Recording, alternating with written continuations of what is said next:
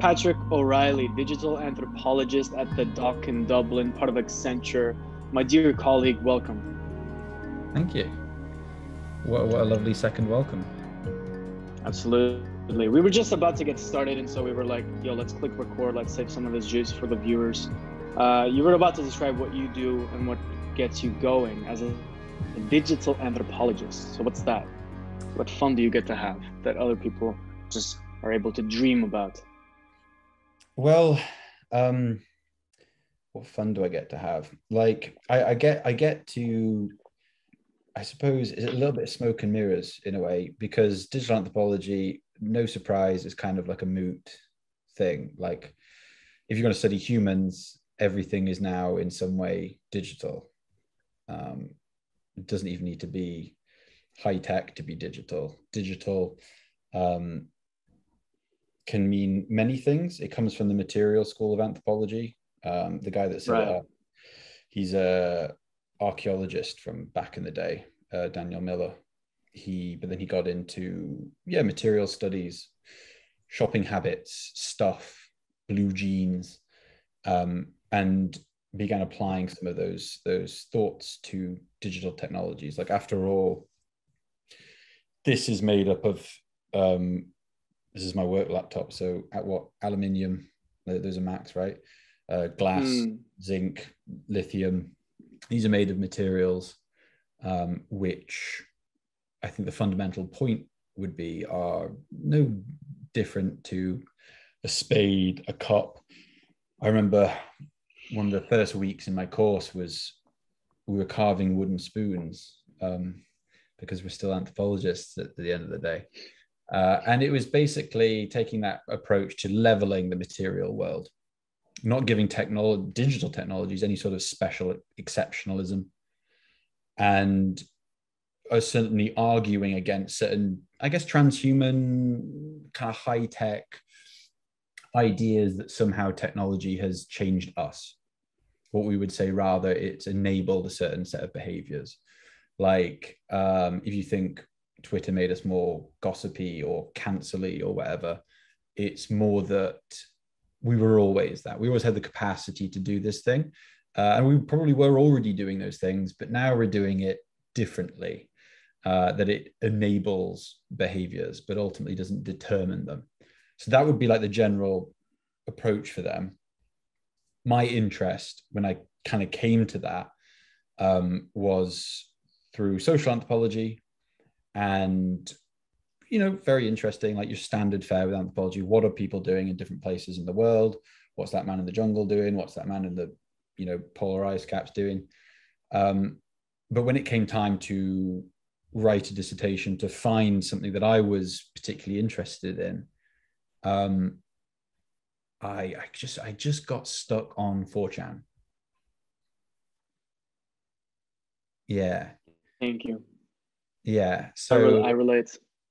Yeah, like, and that whole side of stuff, because I'd been like active on that particular, or like, well, active, but lurking on that website for a long time, like the infamous arsehole of the internet. And what I saw there was this whole archipelago of undiscovered tribes and weird, strange people. Oh, I think I cut out for a second there. But yeah, so saw lots of weird things going on in that particular space. Lots and lots of strange people, strange occurrences. And I started to hear some people in the course, some of the tutors and things, begin talking. Gabriella Coleman had written her book about Anonymous, exposing the hacktivists. And that was one of those popular anthropology books, which we rarely see. It got into like, Waterstones and stuff in the UK.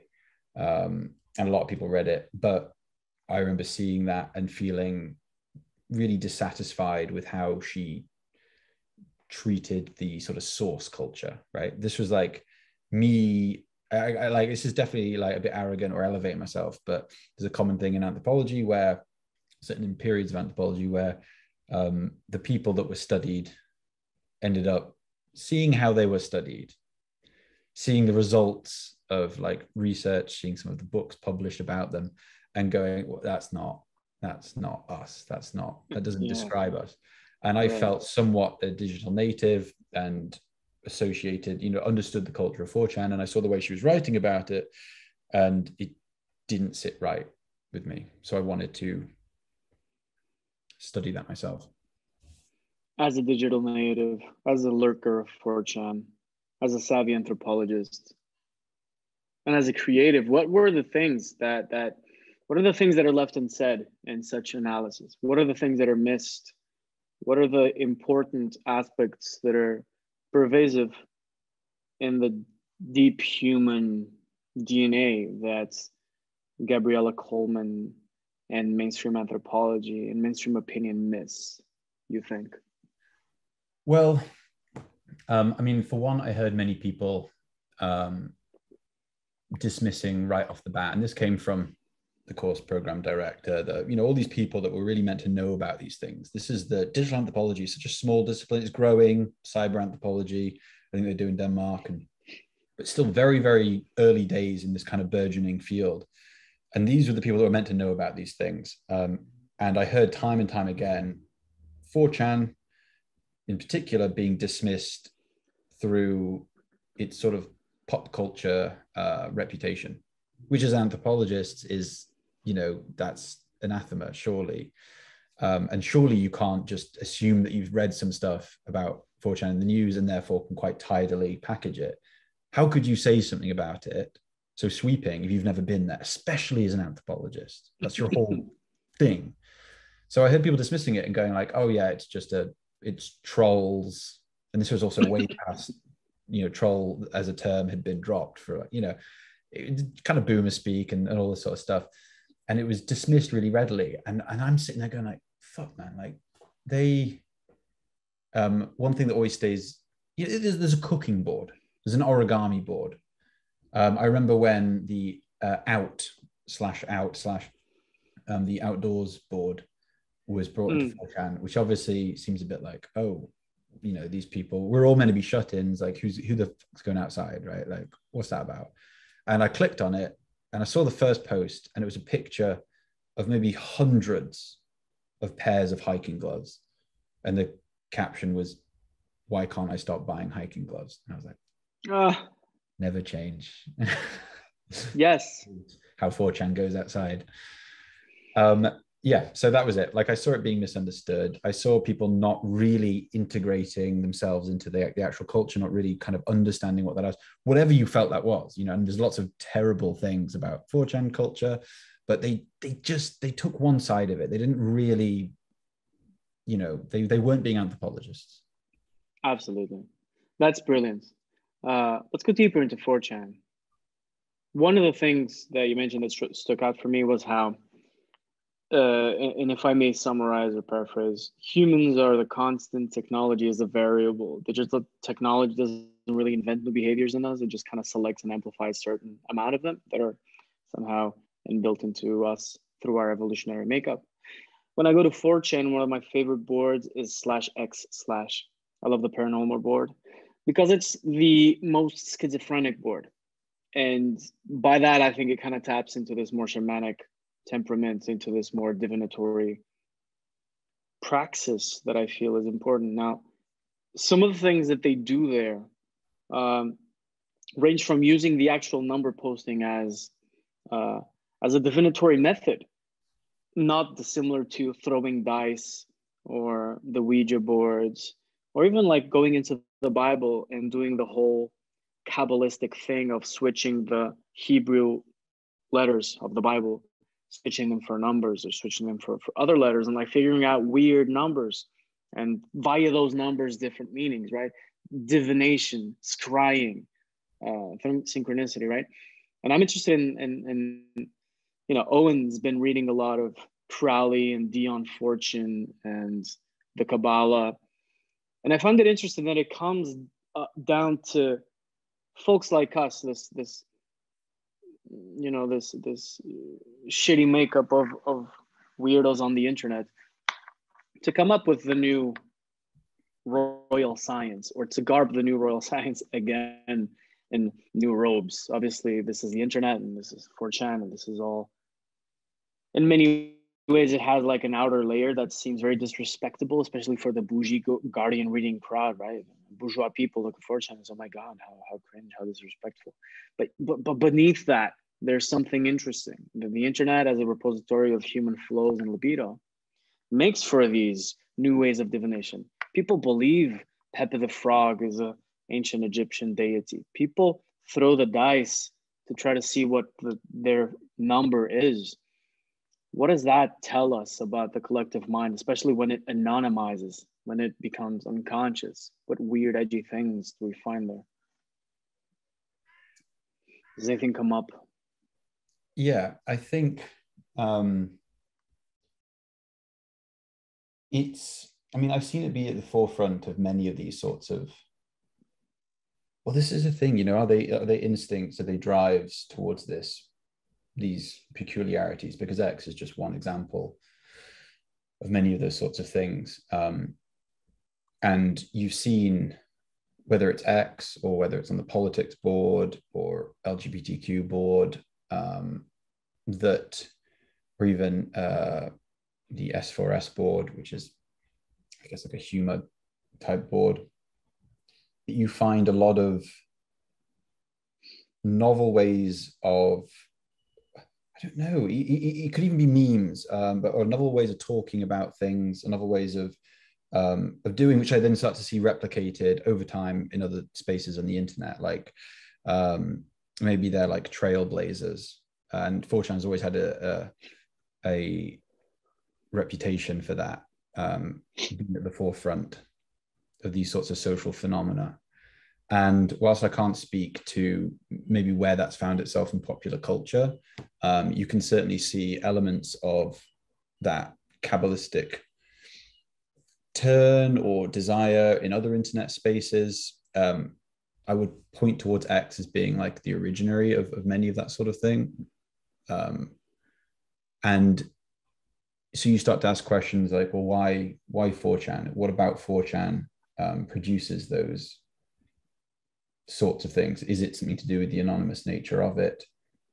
Is it the demographics of 4chan? What exactly is the technology enabling in us? Or maybe who exactly is gathering there? And that kind of thing, I suppose, I don't know, you just need to investigate. You would need to follow that up. Like, I mean, I wonder whether there's elements of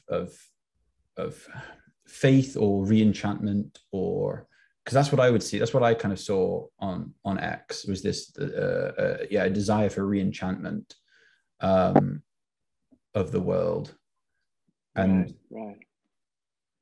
I mean, does it come from there, and where has it gone? I don't know. You'd have to kind of follow those digital ley lines and speculate on that. It puts me in the idea gives me thinking about this notion of psychogeography, that for God knows how long, there's always been a kind of sense amongst different people that particular places invoke or enable certain latent potentials in the body or in the psyche. Very often these might be things that have been identified as being sacred sites, like in the UK we have Glastonbury, for example, Glastonbury Tor. And if you go there, and you go there with the right state of mind, it is a very, very strange and intense place. I think it's no surprise that one of the biggest music festivals in the world, one of the kind of bastions of 20th century pop culture, ended up being on the site of this hundreds-year-old kind of occult site. But the interesting thing about digital architecture is that we can begin to kind of recognize that a space doesn't have to be a physical space. It's simply a place that is a coming together of certain latent potentials. And so somewhere like 4chan has become that for whatever reason. There was a kind of need for that outlet, for some kind of, for the otherness to express itself. And it does there. And there are other places like it too. There's other internet forums and message boards that allow for different latent potentials to speak. The whole fucking web of porn is a kind of way of expressing the repressed and the unspoken complexes around femininity and the sexual revolution, for example. And the particular taxonomy of 4chan, precisely because it does have that that anonymity, and I think also the extremeness. There's always been a sense of, I think, and I'm not a 4chan guy, so I kind of speak as a bit of an outsider. What my impression is, especially on the more radical extreme boards, is precisely a place where anything goes. A place where anything goes when it comes to schizophrenic ramblings or political ideas that are beyond the spectrum of the acceptable. And I see both of your eyes lighting up, so I'm just going to stop there and let one of you run with that. I'm going to steal that, because I mean, this is really interesting, because I know that you guys are into all of this, like I mean, Dan, I think like when I first met you, you said you were a monk. Priest, maybe. Priest. Yeah. Because monks are aesthetic, and I'm the opposite. Yeah, monk. Yeah. So because ley lines, psychogeography, these sorts of things, and whether they can happen online, like that's super interesting. I think that if we're going to talk, something that comes to my mind, especially when we're talking about X and 4chan. Now, X, I think, was less, I don't know, you can say this, you can fill me in on this, Daniel, but I think X was less about, I'm talking conspiracy theories. I'm thinking of conspiracy theories. And X, I think, probably had a heavy involvement in that. The politics board, very, very heavily into conspiracy theories.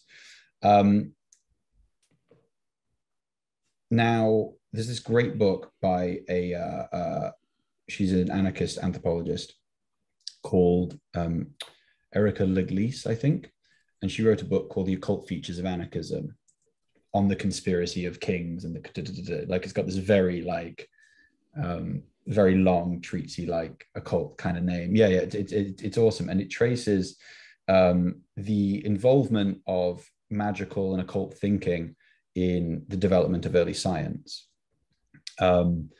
And it essentially makes a defense as well of conspiracies and conspiracy thinking.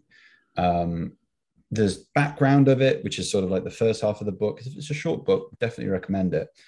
Goes into, and you know, if you're talking Crawley and things like that, it's like looking at all of the spark of the Enlightenment coming through, you know, the Arab world, and the mysticism that was involved in mathematics, and the idea that one could, you know, holy mathematics, that you could find God by geometry and all this sort of stuff.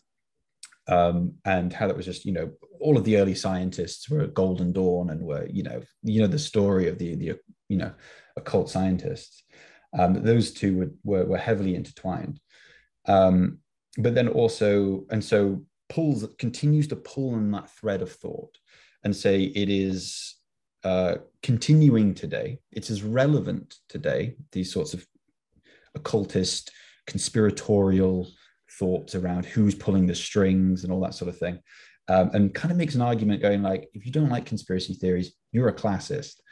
And that rather, you know, conspiracy theories can be, and typically are, terribly racist and awful, especially all the Zionistic, all that. It's awful, but it's essentially what it's folk myths. Now we're coming back to Paul, we're coming back to X, and we're seeing people constructing conspiracy theories or modern myths of the world in order to conceptualize what's going on, in order to tell a story about it. And if we're thinking myths, storytelling, we're also thinking now, you know, utopianism and the power of that, which politically is very important and often encouraged, especially in leftist circles, for utopian mythic thinking, for constructing narratives of a world that we actually want to live in, or again, constructing folk narratives around why we are in this situation. Big, scary cabal of evil lizard people that are controlling the world system. It's not really far off.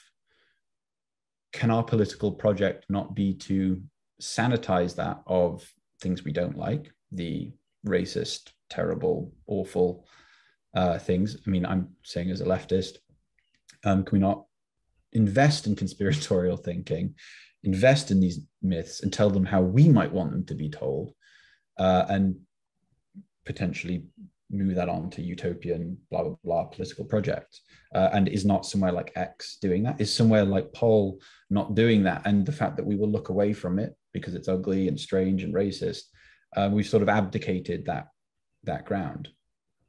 Here's an angle that I feel might add to this.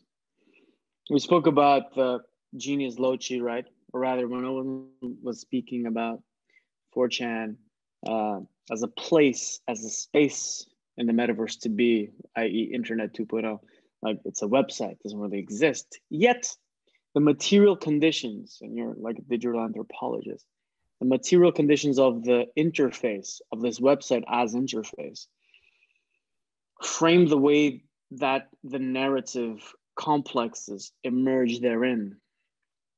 In other words, there's a few affordances to 4chan that other websites do not have that might attest or justify its influence. The anonymous nature of posting, the fact that posts disappear if they do not get enough hits after a little bit. These are very subtle, but I would argue very important affordances, right? Because they frame how the narratives within that website, within this forum, which is all it is, it's just people posting text and images. How many of those do we have around the internet? My God, we have so many. But yet 4chan has attained tremendous influence. Well, perhaps these subtleties of materiality, of the influence, facilitate, because they are so subtle, maybe it's not like people have been oversteering, maybe understeering is the right way to design such the emergence of such genius loci, the egregores of 4chan and these collective things. Now, what emerges in the internet? Sex. Pornweb, as Owen was saying, right? Pornweb is 50% of the internet is porn, and the shape of that portion of the internet is the shape of shame, is the shape of what you do not show in daily life. These are the online ley lines. In other words, if the ley lines emerge on the internet, if there are flows, if there is a cadence to the way that online desire flows, and if that cadence ends up plowing the riverbeds that end up making the shape of the internet, politics, and culture, then that is the shape of shame or guilt or other dirty things. And they all lead to the asshole, so to speak. They all lead back to the body, in men, and women maybe to other things like the cervix or well. They lead to the body, sex in a way. And that's a very interesting point that I wanted to that came up when you guys were speaking, right? Because the emergence, Patrick, you was speaking about the conspiracies. And these conspiracies are the way that they are the narrative complexes, narratively designed complexes through which some people make sense of the world, especially the creatives, the outliers, the marginals, who are precisely the ones who will be able to produce a revolution, an insurrection, an anarchy, coup, which I'm going to be on that side forever because I'm just so excited about that possibility. And it seems to me like the shape of that coup, the shape of revolution is the shape of anti-shame or anti-guilt. Not necessarily sexual revolution 60s style, but rather thinking about how these interfaces, these words, these mots de jouissance emerge through, like psychoanalytically really, emerge time and again on 4chan. This ultimate place, this asshole of the internet, the place with no shame because it has no name. How it emerges there and how it produces political movements is remarkable. In the last 10 years or 20 years, how many powerful memes have come out of 4chan? How many political movements have had their root there? How many crimes, horrible, heinous things have also been documented there, right? School shooters posting there, I'm going to shoot the school, and then doing it. They post it on the internet in the same way that shame is stored in certain parts of the body. So my point here and my sort of question is, 4chan is indeed a barometer, right? It's a barometer of where the social psyche is at, and a barometer of where the complexes of sex are in the body, and also of the material conditions of both the digital world, the economic world, but also the physical world. Have you ever gone to HC or GIF or the Sexy Woman? You will find invariably the same threads time and again. Those are the most regular boards for the most invariable boards of 4chan. They always show the same things. They show the same fantasies taking place. And again, if the 4chan is the asshole, then that's the asshole of the asshole. And it feels like those. If you want a real trip, like you got to go to D. D, what's D? So, if you're talking about no shame, D is, I think it's like deviant board. This is like where all of the most extreme fetishes live. This is like, I really like women who dissolve into jelly, but then that jelly reforms into the shape of an inflatable dolphin, which I might roll over with a steamroller to make flat.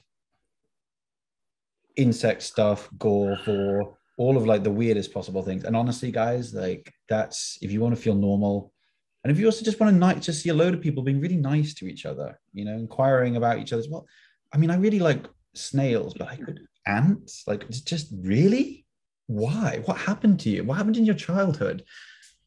It's a extreme example of it's genuine anarchy, right? It's whatever the human libido crossed with the images and symbols that we have is able to come up with. And so as a result, I think anything, as I said, that cannot be spoken within the acceptable parameters of mainstream left-right taken as one thing will be vomited onto the table somewhere. And someone will be there to lap it up. And that's why I think these spaces like 4chan, like Pornweb, are essential for culture. Culture is always born in the gutter because the ruling class are always conservative. They just want to keep things how they are. Exactly. And in addition to that, just very quickly, it seems to me like the step zero of authority, step zero of authorship, as well as of insurrection, is at the point of libido. Before World War II, there was loads of content being produced and initiatives that actually reflect a lot of what we see today. In Weimar Germany, in Hungary, we were talking about giving sex ed to like literally 6-year-olds. There was Wilhelm Reich was having a field day touting the benefits of pure unleashing, this unleashing to which conservatives are so repulsed by. It is an anarchy. It is an unleashing of flows. And now in the age of the internet, we see perhaps something similar under the bane of capitalism and certain slightly different material conditions. The genius loci of the internet and of capitalism is not the same as it was in 1920, 30 in Weimar, Europe and Germany, etc.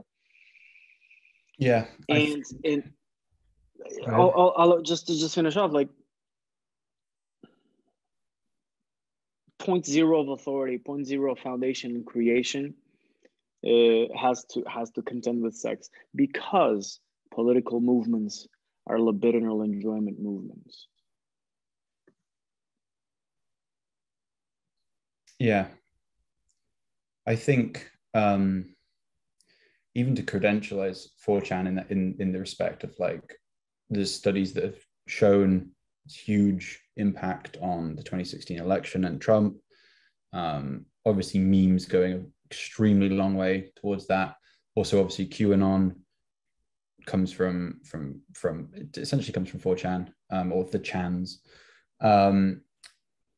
just because people might not know that. Like a lot of things have come out of this particular space. Obviously the anonymous movement, which credited with like enabling Arab Spring. It's all, how much can you prove this? But seen some very good and thorough research, especially on the 2016 election, which looks at sort of 4chan as the kind of the rock polisher for diamonds that find their way into Twitter space and into other places.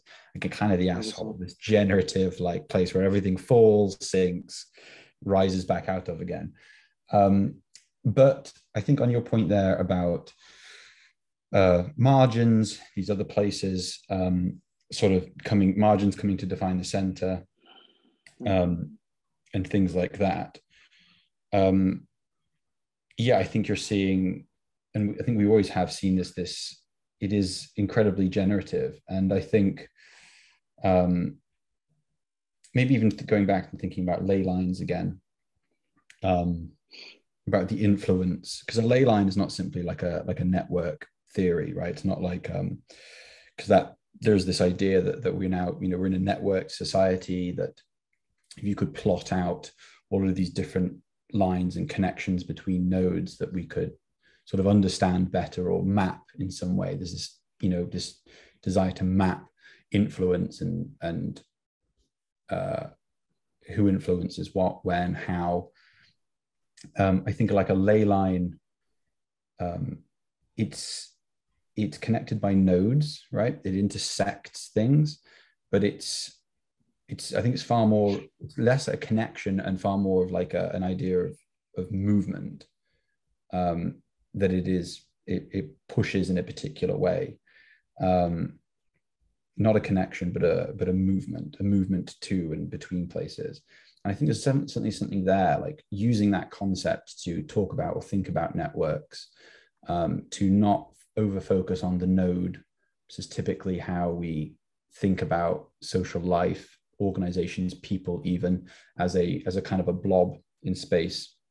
Tim Ingold, who is a material anthropologist up in Aberdeen, he did his work in Lapland, his ethnography. That's his sort of like chops as an anthropologist, studies craft and doing and creating.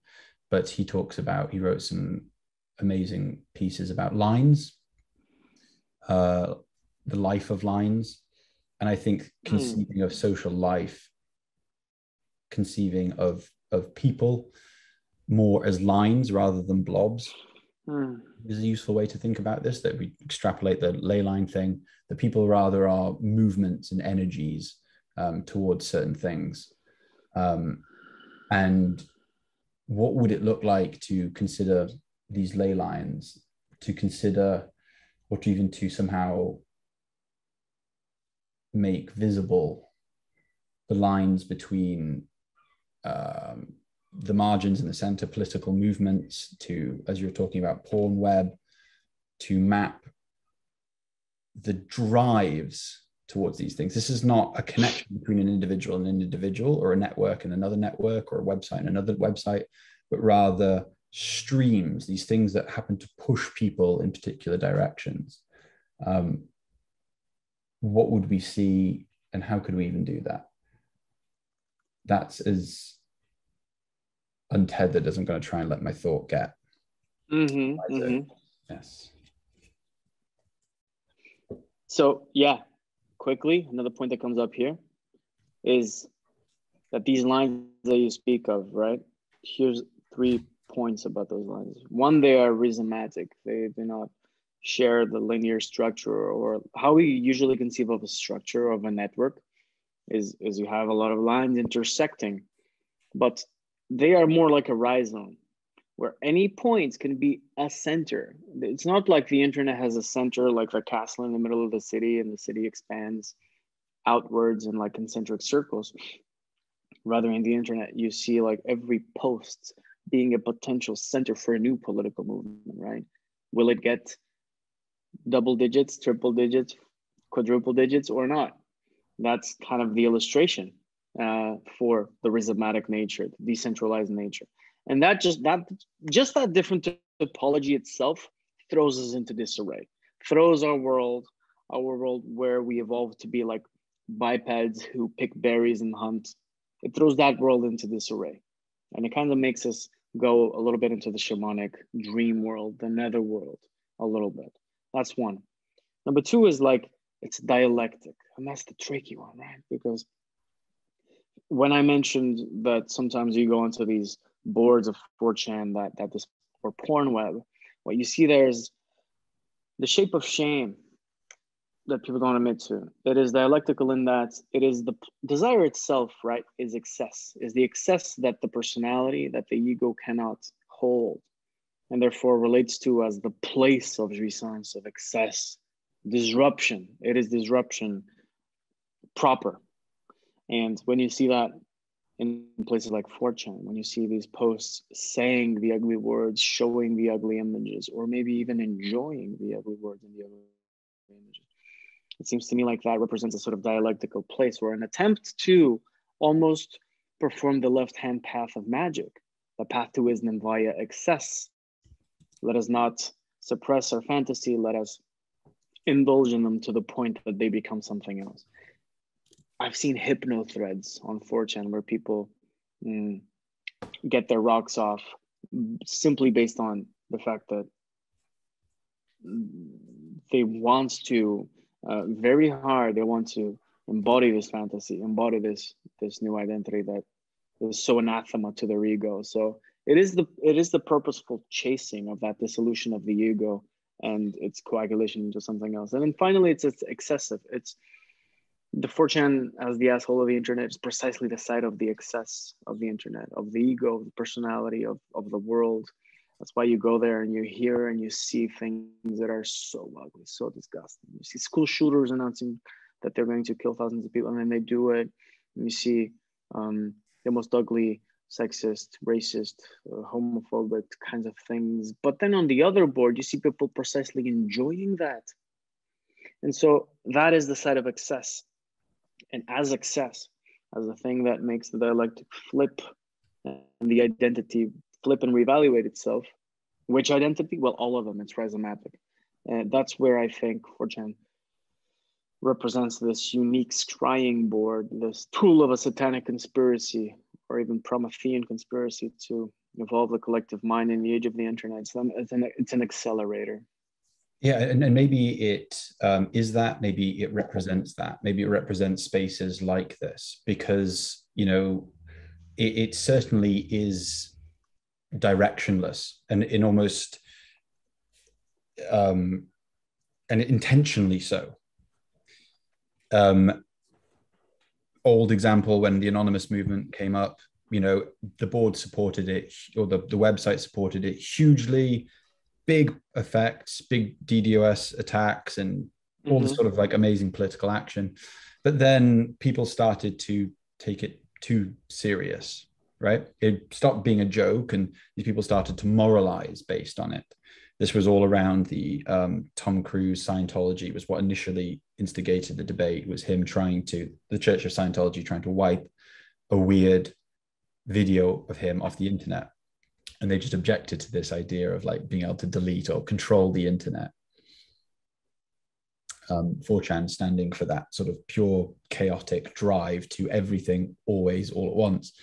But people became too serious and became too political with it. And they became ostracized, ignored, laughed at, put in their place. And this has happened with every significant movement, as well as every significant meme on 4chan. It lives, then it dies, and it moves on. And this is constant churning and journey. And there's a certain madness here. This is like something that I focused on a lot in the mad, chaotic nature, or I was even trying to, in a mad moment myself, trying to propose Anonymous, this figure, the character of Anonymous built through 4chan, this person that stands for everything and nothing. Really, it's just white males between the age of 22 and 36. But I was trying to propose this new figure as a new, an avatar to join the pantheon of alongside Loki the trickster, or whatever else. It felt to me that it was such a new. This is as close as we've ever come historically, socially, culturally towards anonymity in its truer sense, anonymity, and we're anonymous. And with each passing minute, we become less and less anonymous to one another.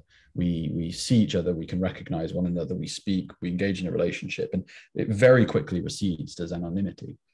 But maintaining that, what huge social cultural effects does that have? Well, we can see what effects that has.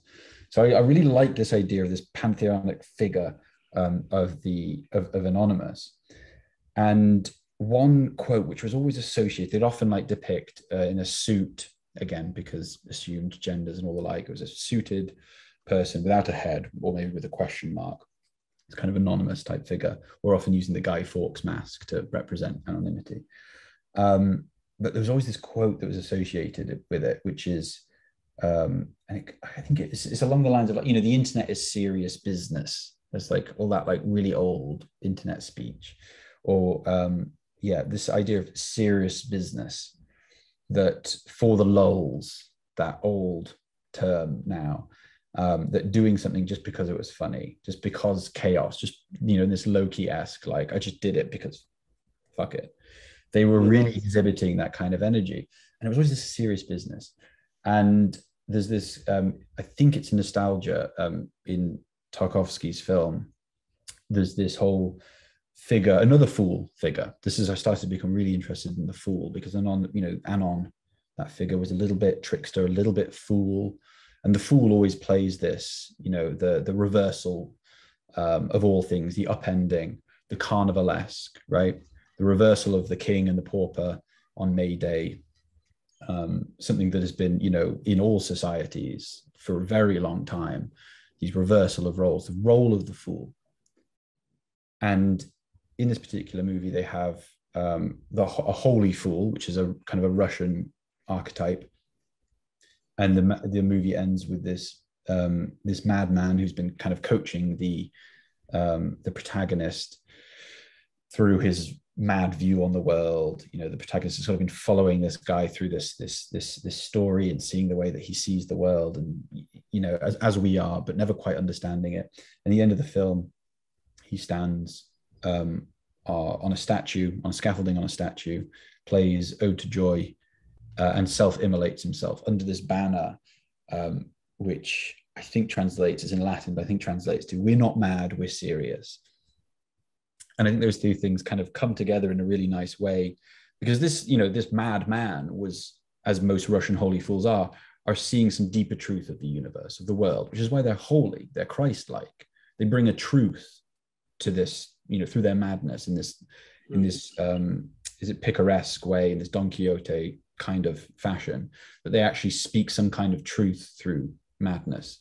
The opposite of life is not death. The opposite of life is madness.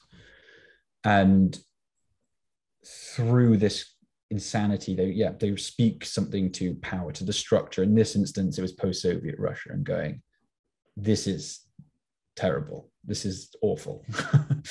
This doesn't work. And I think something about 4chan is doing similar, that it poses as that kind of avatar, as that intentional contradiction. People didn't like Trump. 4chan liked Trump. People liked Trump. 4chan got over Trump. Absolutely. It's a trick to space. I'd even like, following the thinking of our friend who Daniel mentioned, Alexander Bard, who's got this idea that he calls syntheism, which is basically the idea that with the internet, we are actually building God for real. And so you can think of the deities as names for particular characteristics that come out of people, but especially particular ways of relating between people. So in certain spaces, I will play the trickster. In certain spaces, I will play the piper, and so on and so forth. Daniel also big trickster relationally. And clearly, as far as I can see, what's happening in a space like 4chan is that enough relationality along this lines of trickster is happening so that it's actually turning into a temple to the trickster god. And that's precisely the way to think about it. Similarly, you could say Pornweb, I think, is turning into a temple for the kind of the divine whore, which has its like destructive aspects in, say, the like vampiric creature, but then also perhaps more affirmative in, say, something like Venus or Aphrodite. And then you've got characters like Divine Whore is a website, good point. Characters like Lilith, who, depending on which side of Christian and Jewish mythology you're standing, is kind of seen as a force for liberation for femininity, or like the thing about women that has to be repressed. She's not part of Orthodox dogma at all. We can't even speak that name because it's even, and that is what returns in the obscenity of Pornweb. And so this goes back to our kind of ley line psychogeography thinking. What is being born in the internet is a pantheon, but a pantheon of temples to the various deities. And as we move into more sophisticated metaverse architecture, I think it's reasonable to suppose that people will actually start to build spaces to reflect this. So 4chan won't just be a message board. 4chan will be an aesthetic that you can go inside and be there.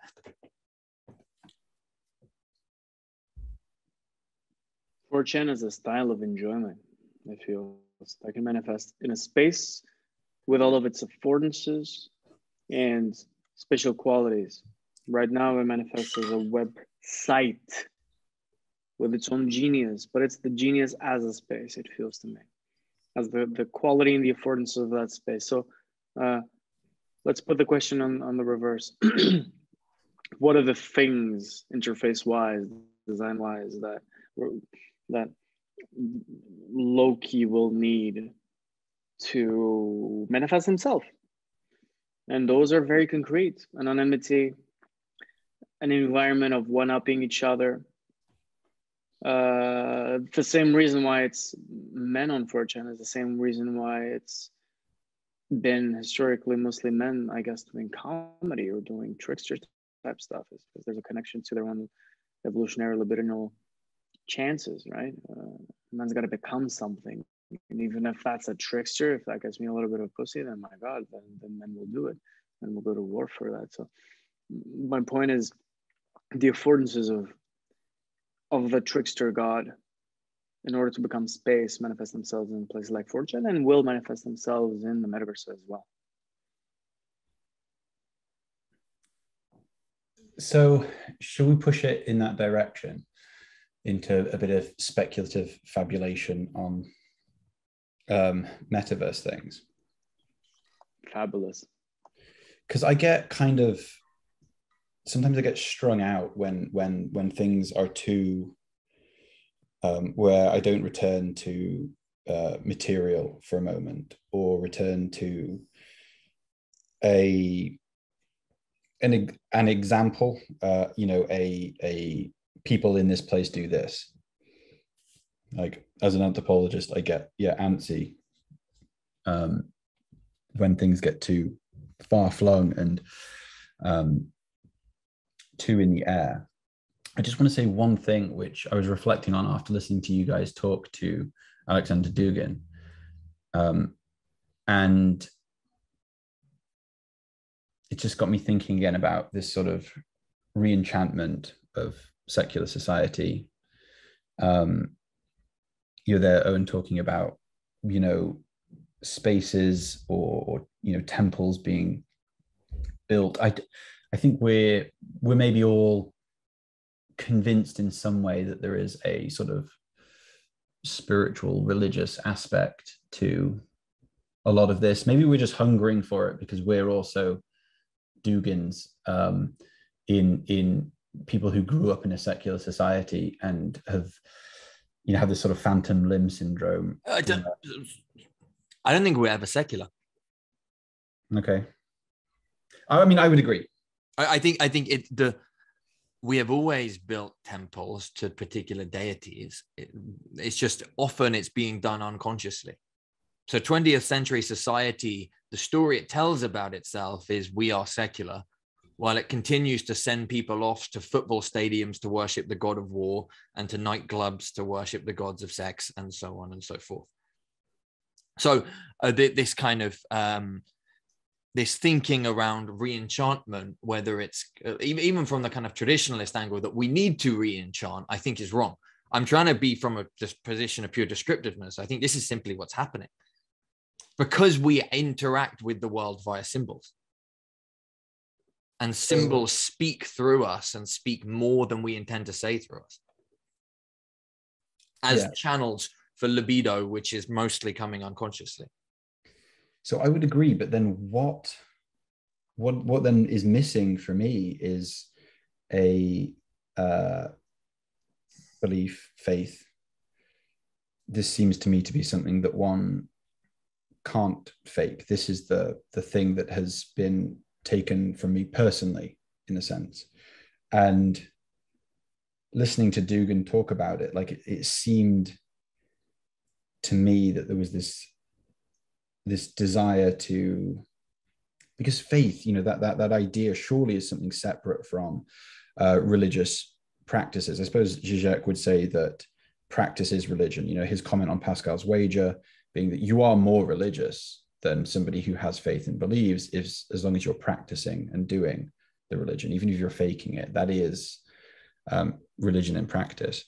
And yet I can't help but feel that there is some sort of gap or something missing if I don't have this thing that I would call faith or belief, that no matter what my practice is, I don't ever really believe myself. And I feel that hunger or that desire to find that, to recapture that, to discover it in some way. And I'm not convinced I ever will. I think I was saying to Daniel this morning, I think this is a characteristically masculine striving to always be seeking for a depth beneath the surface. But I was kind of speculating that, I mean, so I was building this argument basically from a line of Crowley, where Crowley says that men and women are stars, but a male is a star that radiates from the center outwards, whereas a woman or a female is a star that radiates from the circumference inwards. And this accounts for the difference between men and women. And this is why the occult doctrine is that women have no soul. What it means is that woman is the enjoyment of surface and appearance as surface, pulling in and promising some depth within it, but that is never found. And obviously, like, a feminist might hear that and go, oh, that's really offensive that women don't have a soul. But I think it's actually quite affirmative. And if you just look at the way that women love beauty and getting dressed up and love cute presents and loves having their feelings validated without needing to be solved, that's exactly how it works. Like, men want to solve problems so we can go back to the depths behind things. I'm like, Daniel, I'm upset. Okay, bro, how can we work through this? Why? So you can go back to being Owen. But my girlfriend doesn't want me to solve her problems because there's nothing to get back to. It is just appearance, quiet appearance. So where I'm coming back to where I started with this is that I think the man relates to otherness as if it's a woman. And there's some kind of longing that beneath the appearances, the madness and the beauty and the lust of it all, we're going to find some divine creation, find some depth to what would you say, to mirror our own depth, our own longing for depth. But really, there's nothing behind it. You're all obelisks and dolmens. That's so. I mean, I as an anthropologist, or in a lot of the stuff that I've read, and I find it hard to agree with that particular vision of man, woman. I've seen many ways in which, or read many ways in which man and woman are conceived in, you know, in incredibly different ways, and a lot of them also spiritual. So I can see it as one way of conceiving of them, of differences, or even sort of that particular binary. And like, there's something that is really attractive about a lot of that. And I think, yeah, you're right. Like a woman could find their place in that particular doctrine and be quite comfortable.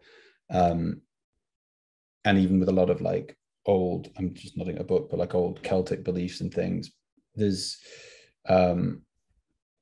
old witchcraft and folklore and stuff. It's quite a comfortable place to be. It's a very, we look back and judge harshly some of those particular measures of what is man, what is woman. But I find that hard to come to some sort of like totalizing assessment of what is one, what is the other, without going, how has socialization affected this? Like, and how strong the ability or how strong the influence of culture and of society, of nurture. For me, it makes it impossible almost to have any discussion about the effect of nature or the influence. I think you can go back. I think I'm more. Daniel, I got something to say here. I think you can really take it back to actually just very primitive sexual differentiation and roles, in that the male member of the species is much more likely to have to go and fight and die in war. And so it develops a psychic strategy for desiring to go and die in war. I think at the core of this idea of Crowley's that I've just mentioned is that the man has a deep longing to die for something. And that is ultimately the thing at the core. And the ultimate kind of purpose of perhaps masculine spiritual practice is to discover, what am I willing to die for? Whereas for the female member of the species, who is less likely to be going off into war and fighting and dying, actually her orientation is much more into the giving birth of new life. There's a different way of relating to her innermost depth. In fact, her innermost depth is to create something else rather than to die for something. So that's how I kind of would explain that idea in secular anthropological terms, you might say. Yeah, there's a lot of things that I mean, so some things that would contradict, some things that would support. One thing that comes to mind is during one of the anthropologists in the Radical Anthropology group in London did this sort of study, and he calls it the hero gene, which he says explains this desire for, when I don't know, the wild animal is charging at the group, why one person stops and jumps into its mouth, kind of thing, jumps into the jaws of the beast.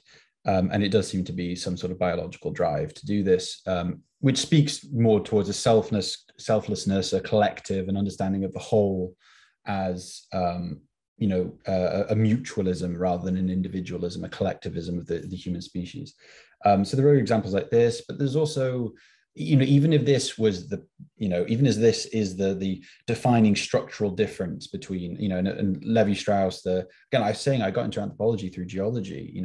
Levi-Strauss was originally a geologist, and he would follow, speaking of lines, that's what you're doing in geology. You're trying to find the separation between two beds, and he's trying to follow this dike along as it goes underground, up and down, and it kind of like moves through the environment, twists and turns. Geology is very like life in that in the field, it never works how it should. But a way that he was doing to trace where the dike was, because there was this rock on this side and there was this rock on that side. One was more acidic, one was more alkali, or produced more acidic soil. So you could look at the plants on the surface. You could look at surface things, which would point towards deep underlying structures. So that was his project. That creates, it ends up in postmodernism. It's like intellectual trajectory. And so, if this is a deep underlying structure, if this is like the pea under the princess's mattress, which keeps her up at night, maybe add a few more mattresses. Like, I see all of those mattresses as being able to mask that pea, those mattresses being social, cultural phenomena. There are cultures where your gender was determined by the labor that you did rather than outward signifiers of inner sex. That there are so many examples of different ways that human communities have conceived of gender, whether they're incorrect or not, or biologically accurate or not. It seems to me that the very existence of those proves that we can talk about underlying structure all we like, but it's never really it's just one more animating myth, and a justification for a whole bunch of social and cultural reasons why we define man and how we define woman. Right. I disagree. That's just relativism, though. There's too relativist. There's still a pea underneath the mattress. Relativism. let me try to say, let me say something that I think conciliates. What if there is no P as a structural element, right? but that there are just ways of laying down that tend to follow along gendered lines. Let's not get stuck on the structural debate about sexuality and gender, because that's almost like an essentialism that is just useless. But rather, we can totally say definitively that there is a way of male jouissance that manifests itself on 4chan. Majority male, happens to be male gender and male sex 90% of the time, like everything else. But you got to make a space for the exception, and that's no problem. The point here is that that typical way of male jouissance tends to have the following structure: enjoying appearance as appearance. Whereas you could say that a female mode of jouissance tends to have this characteristic of surface, of seeking to polish the surface as surface. And I think that, Owen, that's what you were trying to speak to a while ago, right? Man is a depth without surface. That's why men get lost in video games and playing war games and get lost into these rabbit holes on the internet, because they do not understand surface. So they go into Pornweb and die there, because all they see is the depth of their own libido coming forth. Whereas on the other side of the angle, you could make the argument, that there is no woman, that there's just surface, but that as surface, there's a tremendous reality. And then again, to add on top of that, the Zizek'ian idea, right? The gods don't exist, they're just fictions, but as fictions, they are profoundly real.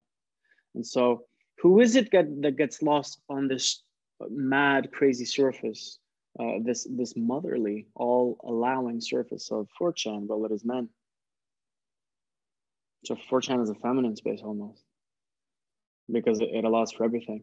It's a surface that allows for everything. It's anonymous, etc. It has no name. It's pre-mirror stage. It's pure infantilization on a certain sense. It's pure return to the womb regression. And who gets lost into this web? It is men, precisely because of the nature of the difference between male jouissance and female jouissance. I would just add to that slightly. I think you've almost got it. The bit you missed, but it is entirely there, is that 4chan is a space of insane surface longing for depth. That's why it's conspiratorial. We need to find the truth behind we've got all the data. We're just going to throw everything here and then we're going to find the truth behind it. But if you detach from that and just view it as surface, that might give rise to some very interesting creative fluctuations, then you can enjoy it. See it as like a punk rock concert or like a fucking bathroom stall in a pub. Yeah, and I think ultimately that is just so much more interesting. Like I just thinking back on just what the argument that I was about to engage in there, where it's like, it's so dull and so boring to me personally. There's a reason why I'm not a geologist and I'm not a Straussian, is that I kind of could care less really what a particular underlying reason is for this, that, and the other. What I'm interested in is what is happening now in front of me. What can I observe? These people are doing this particular kind of thing. Let's figure out their reasons for doing this, why they're doing it, what are they actually doing? To speculate about, to go too deep, it's an inconclusive, it's cyclical, it doesn't really matter. What is far more interesting is looking at what's firing off that space, what weird things are shooting out,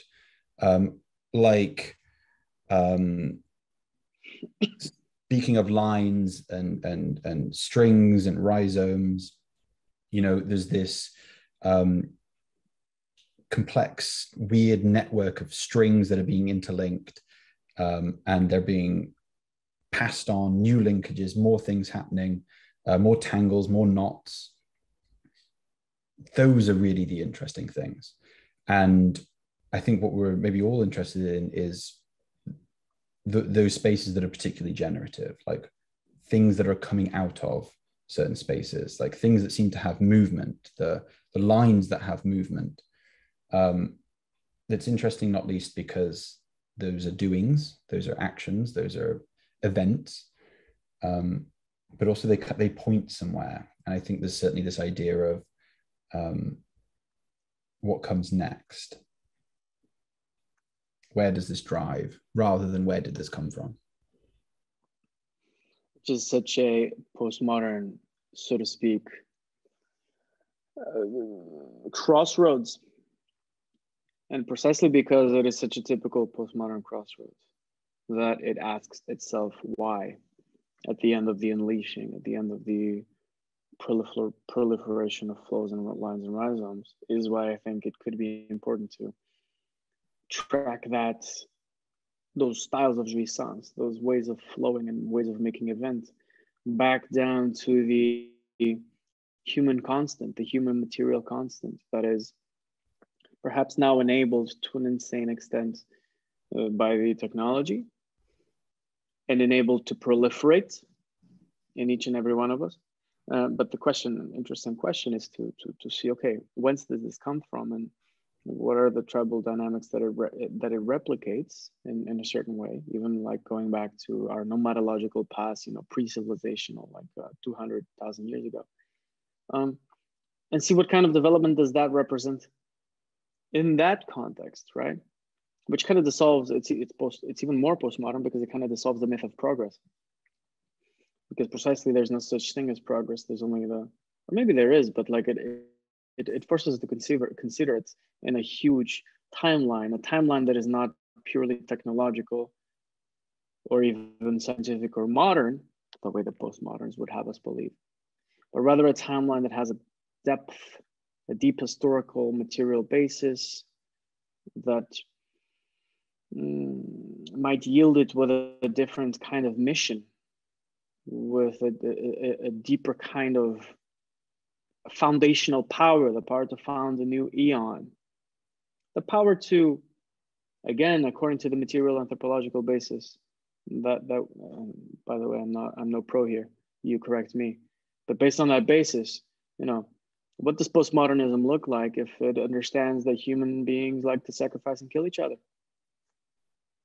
If we leave our Enlightenment-based post-Christian dogmas behind, what questions emerge there?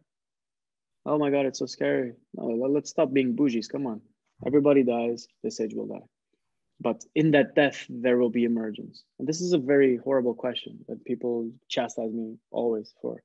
But point being, the conflict again. Okay, Girard. Gonna do the Girard thing now. Okay. Based on the amount of conflict that is being triggered and unleashed by the unleashing of desire of the last 50 years, especially made apparent on 4chan, the hellhole of the internet, the place where people go to fight and die and kill each other and call each other names. Based on that as a barometer, we can say that, oh shit, the rivalry is emerging, it's growing. What happens when there's rivalry? Well, the last 200,000 years are clear as water. People find a scapegoat, they kill it. And then there's a Jesus, or there's a Zarathustra once in a while who's like, hey, why don't we just get the other face and like build something nicer? Fine. But like in the digital age, we need to rethink this question today once again. Beyond as a flow question, as a more postmodern than postmodernism type question, as the flows all dissolve, as there's no unifying structure, no unifying king and or scapegoat to determine the values, to found the phallus that founds the epistemology. In the absence of that, what kind of sacrifice do we can we see, right? Crowley saw this perfectly. The age of Horus is also an age of that is founded on conflict, on a new way to solve conflict, on blood. If that's even acceptable to mention. I read on 4chan once something that said that 4chan is a tool of satanic conspiracy, and that it was also a tool of Hegelian, and this is a complete tangent on mine, but just to reinforce the idea that it is about raising the temperature of conflict so that the next harvest can come. I think that there's a lot that's fucking interesting to riff there. What it puts me in mind of is what friend Kettle Last is always emphasizing about the difference between Deleuzians and Hegelians. namely that in his reading, Deleuzians are always seeking to affirm the difference and the radical weirdness and the otherness, but not work through it as negation. Whereas Hegelians are much more focused on the negation aspect of the otherness, so the obscene excess of it. And that's perhaps where I stand off slightly differently from maybe from an anthropology that I see as being slightly Deleuzian in its influence, that wants to just kind of track how these things are moving and the effects that they're having. I think the interesting thing for me is precisely the way in which this becomes a site for perverse enjoyment, precisely the way in which it is excess itself. Like the moment that 4chan becomes socially acceptable, it stops being 4chan. It becomes a place where guardian moms hang out. The moment that Pornweb becomes socially acceptable, it becomes boring and we find somewhere else to play out our kinks. Like, in fact, it's like two people close to me like have often emphasized. My girlfriend, in fact, is a very good reader of female psychology. She's like, modern sex is so boring. Why? Because it's so okay. Sex has to feel perverse for it to feel fun. It has to be a sneaky fucking, like, a dirty little thing. You have to have some element of transgression, or it's just like, okay, we're going to fuck now. Yes. That's why it feels very bizarre walking around in Scandinavia where everyone's beautiful, but like no one, and it's like people fuck a lot, Dan, you've told me, but it doesn't feel very horny at all. And it's similar with like in a lot of, I've been to modern sex clubs and I was like, wow, there's loads of sex, there's loads of naked. Oh shit, this is actually really banal. The very attempt to make the space acceptable delibidinalizes it. Libido needs some kind of blocker, some kind of thing in order to really fucking push against. And so that's where my interest in, like I said, in the 4chan is precisely in it as site of obscene excess, which means there's going to be ugly stuff coming out of it. But any attempt to kind of resist that or rein that in that oversteps the bounds and turns it into like a guardian mum's cooking section, neutered. And of course, something interesting will pop up in its place. Whether, I mean, okay, fucking an even more bizarre, extreme underground 4chan. Yeah. I mean, you can kind of see that when child porn was banned on 4chan. Although I don't know whether that was when 8chan or 7chan was made, but yeah, that happened. One thing I'm thinking of is the moment that Desard appears on the scene and sadomasochism is invented. Like, it was invented then. It didn't exist beforehand. There was no pleasure in pain. That's wrong completely. That's pain bollocks. Is a that's complete bullshit. Historical and relative phenomenon. No, that's completely wrong. You can look at the history. There was loads of sadomasochism in the ancient world. The whole history of Renaissance art is fucking we might call it sadomasochism now, but it's not got that name, but the enjoyment of domination and submission. Oh, for sure. That's the whole history of art. But that's not sado, of which his name is this, like, that's not sadomasochism. That's pleasure and pain. So I think he just formula. Okay, yeah. Tell me the difference that I would say. So pain is a relative and historical phenomenon in terms of what is painful. We can look at the history of torture and of executions to see. We look back at those people who were going out for the public execution as people's skin was stripped off them and limbs pulled out of sockets, right? We can look back and we go, God, life was brutal back then. All those gladiators in the pits as well, getting cut to pieces. People were just more accepting and brutal back then. It tends to be the view, but rather instead that there has been a development, a philosophical, whatever, socio-psychological development in the understanding of pain, and observing and witnessing other people's pain and feeling that oneself, this sort of like empathic turn, which comes out from this moment of sentimentality in Christianity. So there's people watching these executions before weren't even the people that were being executed, weren't considering or understanding pain and suffering, particularly in the same way as we would now. So de Sade arises and starts writing specifically against the Christian moment and era of sentimentality, and of this, which we see now in Oxfam adverts, of seeing somebody else's suffering and pain and feeling bad about that, or feeling like there's some moral or ethical instinct to do something about it, or that there should be at the very least. That's a particular historical moment. And so de Sade comes out of a moment in the same way as that sex, and the particular kind of sex and sadomasochism that de Sade was writing about and practicing was this reaction to, it was made taboo by sentimentality. And so he started to do that and to write that. So I think it follows on from your point about that sex and pleasure require taboo in order to be that way. And that as soon as those spaces become acceptable, it's no longer energized to do. The energy for sadomasochism came from Christian. Or perhaps in its particular. Yeah. Okay. I get what you're saying. Yeah. I think you're right. No, Daniel, let me speak. So it's about I think for me, it's the excess of humanism. So it's the ideals of freedom and utilitarian well-being.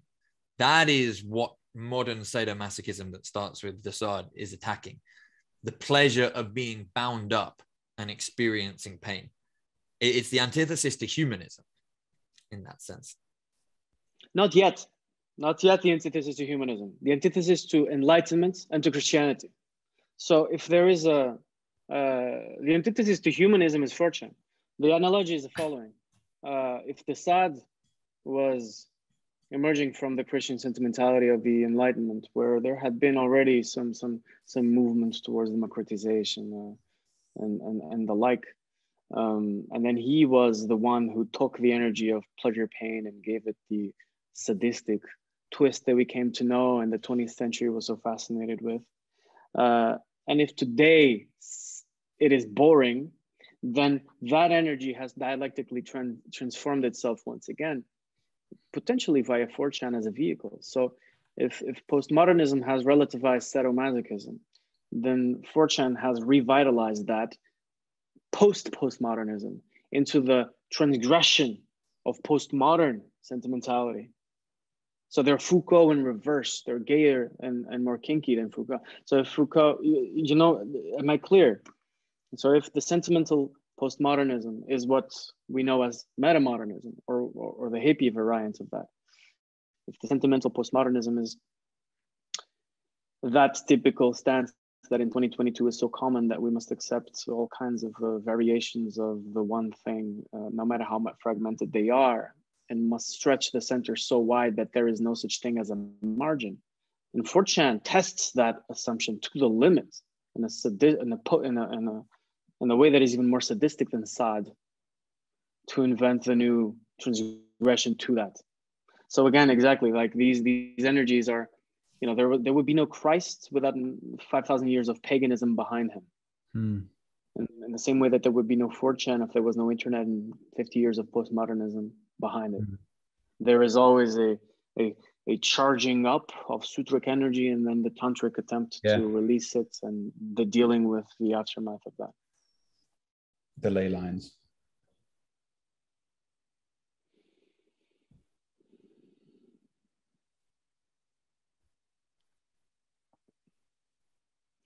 So how does this all wrap up in what we see for the future? Because we've been speaking about 4chan. 4chan is Web 2.0. We're speaking about the metaverse. We've dropped a name here and there.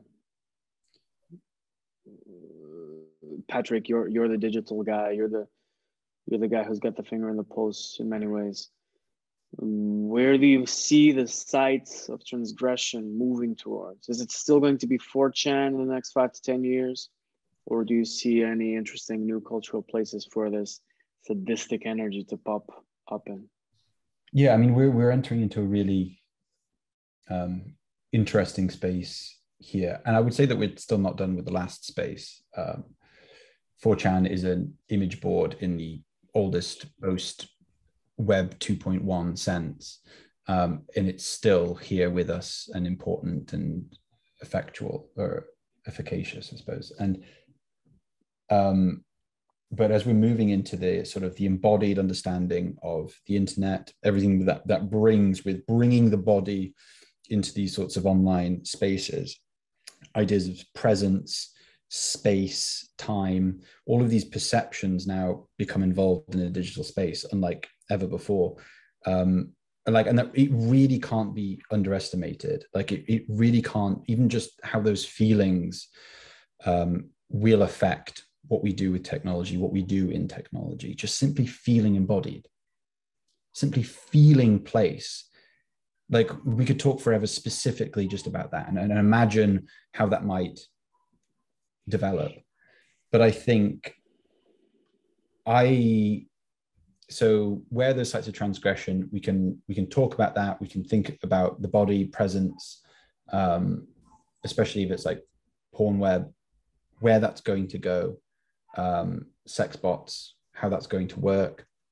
Hugely important things. But one thing I almost just want to kind of carry into that discussion, if you guys have anything to say about it, one thing I want to carry in is that what is often more dazzling, surprising, and amazing than the breakneck pace of technological innovation is the pace of normalization, the pace of the mundane, the pace of how these new technologies arrive and how people immediately make them everyday and mundane.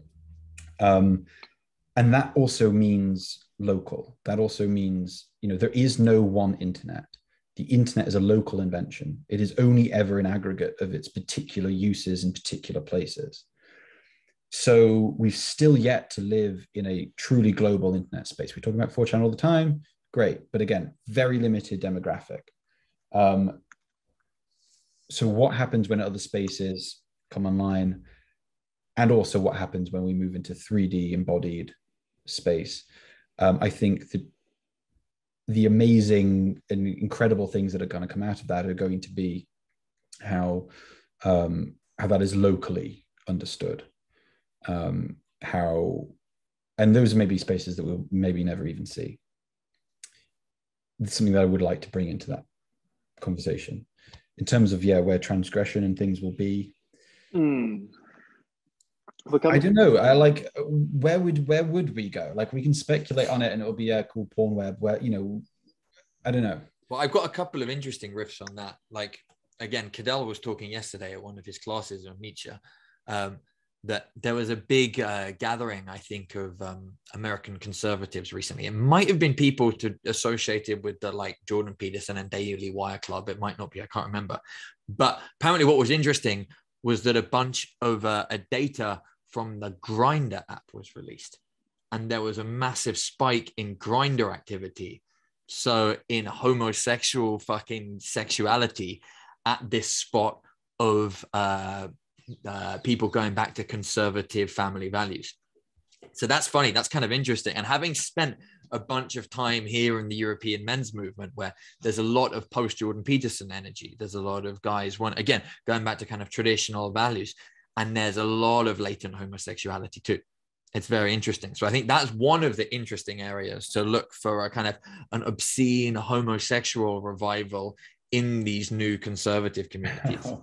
I think something else that's kind of interesting has been the popularity of shibari rope bondage in the LGBTQ plus brigade. So the people who are doing the most to untether themselves from any sort of constraints in their social identity are going into spaces where they just get tied up. So it's whatever social movements are popular, look to what the most obscene opposite of it would be. So for example, again, Alexander Bard thinks that among the radical feminist crowd, the next big thing is going to be finding yourself a traditional Muslim husband. So it's stuff like that. It's what are the big social movements and what is the thing that social movement defines itself against? Yeah, okay. So I guess it's like what social movements buying the sex bots. Yes, exactly. Or who is Because the most virulently opposed to the sex bots? They'll be the ones who have the sex box in the basement. no, but it speaks to this. These are sites of the manifestation of impossibilities, that which you just described, Owen. And it seems like one of the things that we must become a little bit savvy as thinkers, I suggest, is the ability to, on one hand of our thought exercise, keep tethered the mental fantasy and then the actuality aspect of things. Whereas, you know, think of the activist. The activist is a thinker, a mental aspect, very connected to the active action impulse. Let us take my thought and let us make it reality. Let's go and wave signs and do all sorts of activism to make this political thing a reality. Fine. And I'm not a Cartesian guy, don't get me wrong, but it's useful to separate mental and philosophical.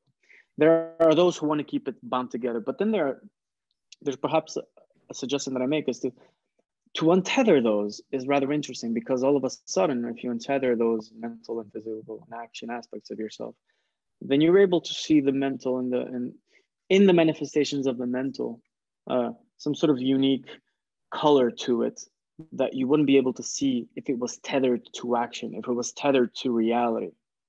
The internet has that property. 4chan has that property. The metaverse has that property. The reason why these conservative dudes go on Grindr is because they precisely go onto this virtual place, my libido, my enjoyment, that's to manifest itself as fantasy on Grindr, and then it manifests as action here and there as exception. And as exception, that is the profound side of jouissance. Because if they had no internet and they've had to take care of their homosexual impulses and connect that to their family life, it would be a whole different story. But the internet allows the untethering of the mental aspect of jouissance, and it allows the jouissance to like sort of go through the mental and then manifest itself somewhere else via new affordances into action once again. So again, like, I don't know how this manifests itself, but there's the way to think in which, you know, philosophy and action have to come hand in hand all the time, and we always struggle. But then there's also the other way in which the actual fantasy as fantasy manifests itself as something that will then influence the reality down the line. Isn't that what Marx, or isn't that what I guess so many other thinkers and people have done throughout history? Wasn't that what Christ did? Wasn't that what Nietzsche did? Yeah, it still does. We come back with this utterly untethered vision that is the unleashing of a form of libido that will then, in turn, down the line, via new affordances, potentially technological, manifest itself into actuality, but could only appear because it has gone through this chrysalis stage of being purely in the mental. It's like allowing the desire body to evolve and mature as desire body, as fantasy, as appearance quad. That's very interesting. Because in some way, my head was going back to some of what we were talking about before in terms of stories, myths, conspiracy theories, you know, the construction of the future through telling of stories. But correct me if I'm wrong, whilst that may be the case, you're also saying that it's almost an auto story, that the thought has not necessarily been laid down, thought through, told, made into story, but rather the internet is, again, pulling that line, that string, that thing from you, and it's through this libidinal little Google search. Well, you got to just download the app. Maybe I'm going to swipe a couple of times. Maybe I'm just going to have a look. You know, I mean, I'm at a conservative conference for the week. I just got to have a look. That maybe it's taking that, and that it's a story. That is a story which, in some way, we're saying is not simply individual, but rather we're seeing this on some sort of group level. That some particular, which comes from a philosophy or a political orientation. That there's some collective commonality between that, which produces a collective story, but it's not one that has been almost told, consensually told, or consciously told, but rather it is out there because of the internet. And I think this would especially be the case in the metaverse, when considering the way in which people act. Never mind in video games, but it's even more when it comes to the metaverse, that people act in very strange and very, very untethered ways, that we might start to see social phenomena come directly, not from the conscious told story, but again from kind of like a subconscious, this untethered thought that you're talking about, that we'll start to see those things expressed in internet, digital virtual spaces. And then what's important about that, because that's interesting in itself, but I suppose what's important about it is that will be a site for creating the future, for telling stories about the future, and for change. Might we decartesianize this and say that it isn't necessarily that it is the conscious mental that downloads these apps, that goes into 4chan to enjoy? It is not a conscious choice, but the autonomous force of unconscious response in its magnetic omnipotence and the power that exerts over our agency. It is that goes over the field of available affordances and simply picks the one which will give it the best opportunity to unfold. So people don't really choose to download Grindr. People don't really choose to go on 4chan or to do these things that we've been discussing. Rather, it is the unconscious that is choosing through them. There is a choice being done through the people, despite people's most active resistance to it, as you would expect for example, from these conservative family dudes. Like, gay is anathema, but despite that, you will see a spike there. Precisely, that's the thing, right? The Pornweb is in the shape of shame. It is precisely because you enjoy the shame. Under the shame, there's horniness. There's an unfolding of that unconscious as unfolding. And in that, might we be able to track directionality? So this is super interesting, and it does tie into what we said about 4chan, which again, if you apply your argument to 4chan, that it is some sort of unconscious, exhibition and movement of these thoughts, and it has produced political movements and change, and I would heavily suggest that those people were doing it for the reasons that you describe. That they're not conscious, politically aligned actors that are exhibiting or enacting a plan that they've somehow chosen. That I would say libidinal is upstream from that. Yeah, so I'm actually very persuaded by that particular look or interpretation of 4chan, because I've not really ever found something that I thought was persuasive enough. And this is not only through experiencing 4chan, but experiencing myself as a user of 4chan. There's a reason why Daniel Miller and Gabriel Coleman won't necessarily come to this conclusion, and it's because they won't ever move through that space. They will always be observers, even if they are participant observers. They will never come up through that, particular culture. Which again, when we start to get to culture, and if we talk about 4chan as culture, and we talk about this as those same energies, that's very persuasive. So if we understand 4chan in that sense, then there's no reason why we can't explain other spaces or spaces to come, metaverse spaces or other wild, the pale, or rather beyond it, that the wild wests, those uncharted and marginal territories, there's no reason why those territories are also they're going to continue to exhibit the same political movement and action. And wouldn't it be so fascinating if it came from, eventually that gay conservatism will exhibit itself in some sort of social or political way. And it will do its best to occult itself. What do you mean by that? I mean, the gay conservatism will have to, it will be a dirty secret. It will be something that in the conservative movement, people pretend not to be aligned with. Or they look over and go, oh, there's those gays of, like, you know how some of the guys have gone really gay. We're not like that. But then they go there. It has to operate as a negation of the space. 4chan is fun. I mean, who's the demographic of using 4chan? Who's the demographic of 4chan? As far as I understand, it's, like you said, it's young men, but especially young men who feel slightly disempowered.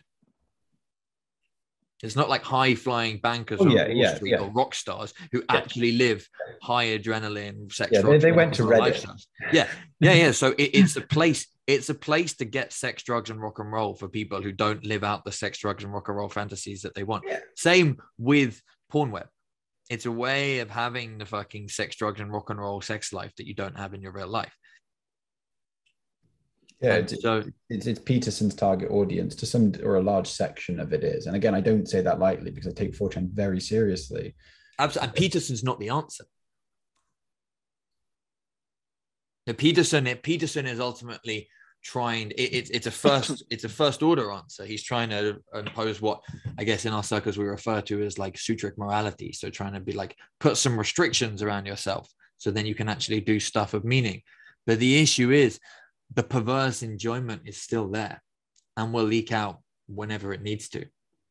Oh yeah, like you won't find. And that probably is the gay conservative thing. That's all these guys who were pre-Pope Petersonian, they were nihilistic, lost, blah, blah, blah. So now they've put themselves into the Petersonian straitjacket and it is now returning as what would be the most, the perverse thing I could do here, to go and fuck another guy. Does that mean that LGBTQ plus will always be left wing?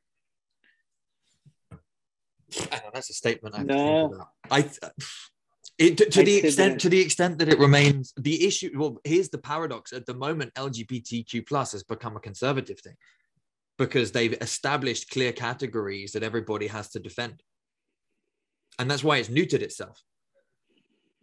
The LGBTQ plus movement will become creative and sexy again when it gets over its desire to be recognized at every level of institutional power. As center. Yeah. It's not fun. It's not sexy. The only sexy LGBTQ thing anymore is RuPaul. And that's because it remains phallic men dressing up as women. It's so interesting. No one wants Pride is fucking lame, but RuPaul is glamour. RuPaul's cutthroat. That's the thing. Where all of the other movements, acceptance, inclusion, RuPaul's fucking cutthroat. You ain't good enough, you fucking walk off. It's super interesting because I suppose the community has been having issues with, well, what if you're gay and you're right wing? That no longer in certain areas of the world does your life experience lead you to a particular kind of politics. Like, what do we do about gay conservatives? That came through with Trump in a big way. It's like, what do we do with these people that don't share our values, especially when you're thinking Zoomers as well? Like all these kids coming through and all the coming out stories are totally fine. And now those kids are trying to exile kink from Pride. You know, what does that say about a kind of a conservative movement? Zoomer conservatism is gay. That's what it says. Exactly. Zoomer conservatism is gay. It's so interesting. Like I find, like, I mean, this is like, it's a fun and like odd thought to think through. This kind of thing. I feel though, you know, I feel like like in the stratosphere, like I feel again very far away from some sort of grounding, earthy, material understanding of what this all is. And I kind of lose my wick, especially now that I've been working on metaverse things. I lose my wick a bit when thinking too much about the future, and thinking too much in those sorts of terms, because it might never happen, mate. Like, I get almost frustrated by, I want to know what I can do now. I would venture say that we need a theory of creativity that includes that frustration as the fuel, or rather, precisely the ways in which it is not going to happen. Those are the interesting things. Precisely the ways in which it is going to flop heavily. What does that teach us? Because it seems like there's some specific ways in which people deeply, really almost desperately desire the future to go and to happen. People really desire certain things for the future, desperately.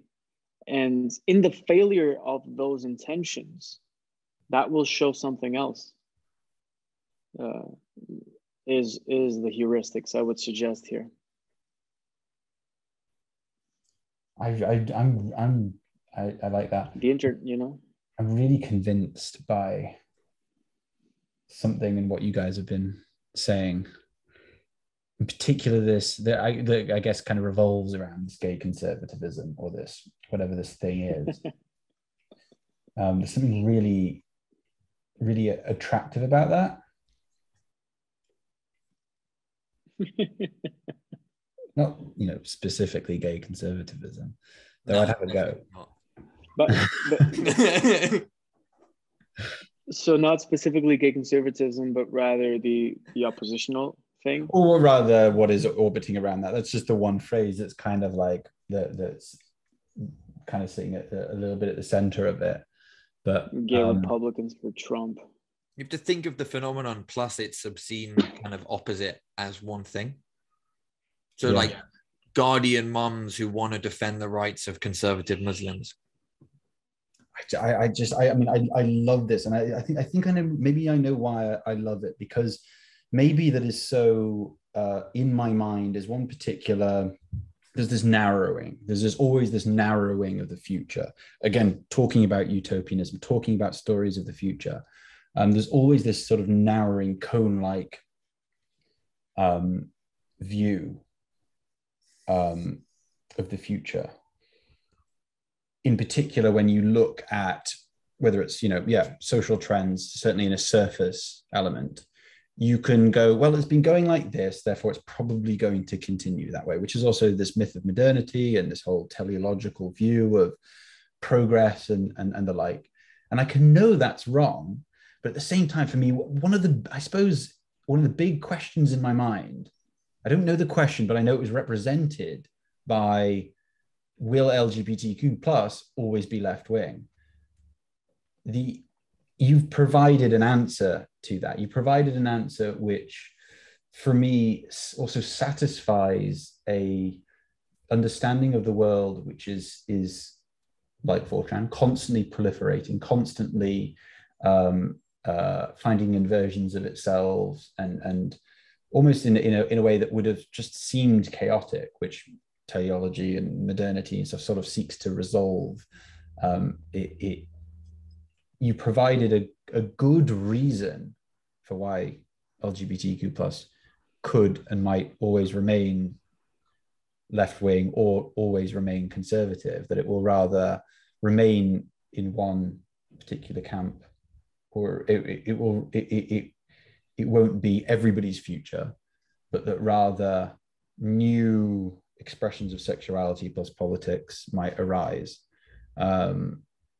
I know I'm not necessarily making sense there, but what I can hear and what I can kind of see through some of what you're saying is that a concept of continuing proliferation, a reason or a description of the engine which will continue to make the future multiplous and confusing and full of strange, weird opportunities.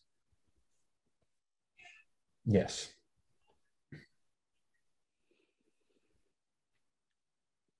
The litmus test for this is to post this on 4chan and see how people react. Honestly, right? Post this on poll.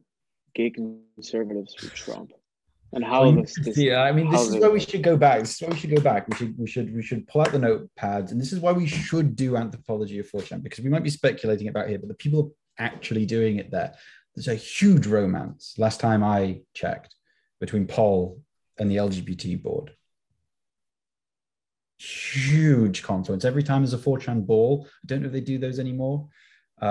It's almost like a kind of fictional, weird kind of role play that they do. It's very strange. You never really see much like that on 4chan, but typically every year there would be a ball. Different boards would go across to other boards, cross-pollinate, and invite them to go to the ball together. X and B were like a popular pairing.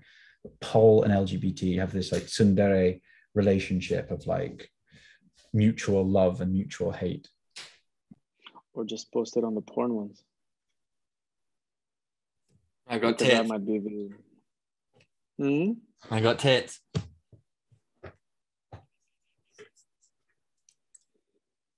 Fantastic. So, politics is downstream from culture. Culture is downstream from 4chan, and 4chan is downstream from gay shit. Is the conclusion that I take from this conversation. One more time. That can't be all we've talked about. Oh, baby, you can come back and we can do this again. I would love to meet as well. I would love to also have a read some of the things that you like. There's some things that I think I need to really like unblock a flow between some of the stuff that in particular, I suppose some of the like the religious things, like spiritual stuff. Maybe Daniel's just going to tell me I need to read Girard. But I'd like some stuff that like you guys think is key or like particular to your lines of inquiry or thinking. You should follow Cattle Lost on YouTube.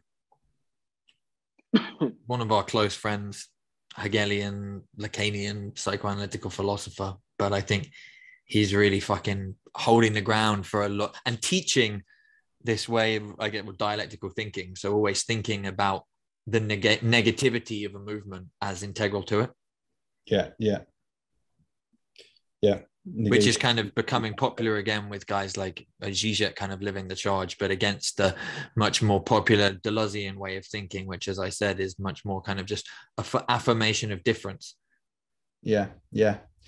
Without looking at the tensions and the contradictions within the difference. Yeah, because I really want to do that, because there's also a big stream in anthropological thinking around, typically it was about similarity, but it came through the ontological turn in anthropology with this thinking about difference, multiple ontological multiple ontologies, and the like. And there's a bunch of stuff there that I would really like to talk about, and I would really like to have some more of that like anthropology speak. Like if I enter into a space like this, and been watching some of the stuff that you guys have done, been talking to Daniel and things like I have so much to give. I would like to enter some of that stuff into this conversation and see how it plays, see what it does. It's a little bit of prep. Let's get some 5-10 ideas each we bring to the V2 of this. Yeah, and I think the first place I think there's a lot of you reading some stuff. I liked what you brought up about Desard. I think like starting thinking about that would be great. Yeah, because I've been looking for an excuse for a long time to go back into that. It's just why I was probing Daniel for like, well, what are we going to talk about? Like, what could I, because I want to have something more than some of the like service anecdotes, which really serve, if you're talking like certainly with anthropology, they normally they carry me a long way, going like, oh well, these people do this, where's your universality now? But plumbing a little bit more into some of those depths, and I would like to go back to some of that stuff, scoop that out, especially Desart. I've been looking for a reason to do that for a good while. Assad's ghost is 4chan. Assad was 4chan of his day, locked up inside of a fucking dungeon writing his perverse books.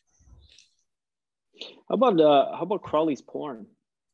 Yeah, and You've shit ever like read that. it? I would love a good reason to get into fucking more, because that's some bonker shit. Oh, we're deep in Even Crowley at the 4chan, moment. Oh, sick. even 4chan isn't as disgusting as Crowley's porn. That's saying something. Wow. I've not read his porn. Would like to. It would be my pleasure. I would love to Would be get into his that pleasure. space, because that's something for me as well. Like, very interested in that, Owen, as well. You know, like, some of the occultism and things. It's something, again, that I've been touching the corners of for a good long while now, which is it's something still outside of my wheelhouse, but very interested in it.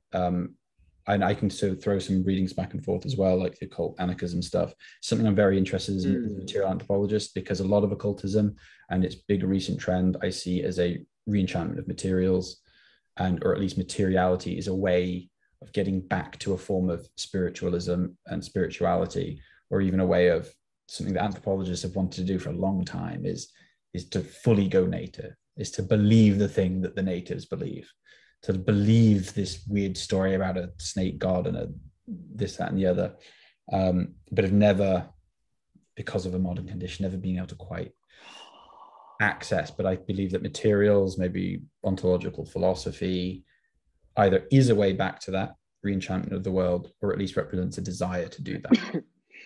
Yo, this is mind-blowing. I love this last desire thing that you mentioned. This anthropological will to go and believe that the gods are gods and the snakes are there. Wow. And I think it might be vibe with that. I vibe with that a lot. Because I see the way for it's not going back to that, it's going forward to that. Is my vibe here. And you could even carry that across into, Owen, your point about shibari bondage. You know, maybe it's materiality rather than the symbolism. You know, latex, leather, why and when do they arrive? You know, and if it's, you know, and also, what is it next? Silicon with the sex doll. You know, like, will we want to see the wires? Not the strings, but the wires. Like, whose blood? Well, yeah, the object. There's something material here, and there's a material element of the spirituality that is often missing, and I think might be missing. I want to be the guy who says, let's bring Gerard into this as well. Because if you speak about material element of spirituality, you can go around him, and the fact that the material element of spirituality is blood as the resolution of conflict. Okay. And it seems like, yeah, so maybe there's something. Maybe there's something here, because I'm already starting to feel a little bit more safe, or a little bit more grounded. I think there's something interesting in, like, I guess a thesis popped into my head that spirituality is the fetishism of the material.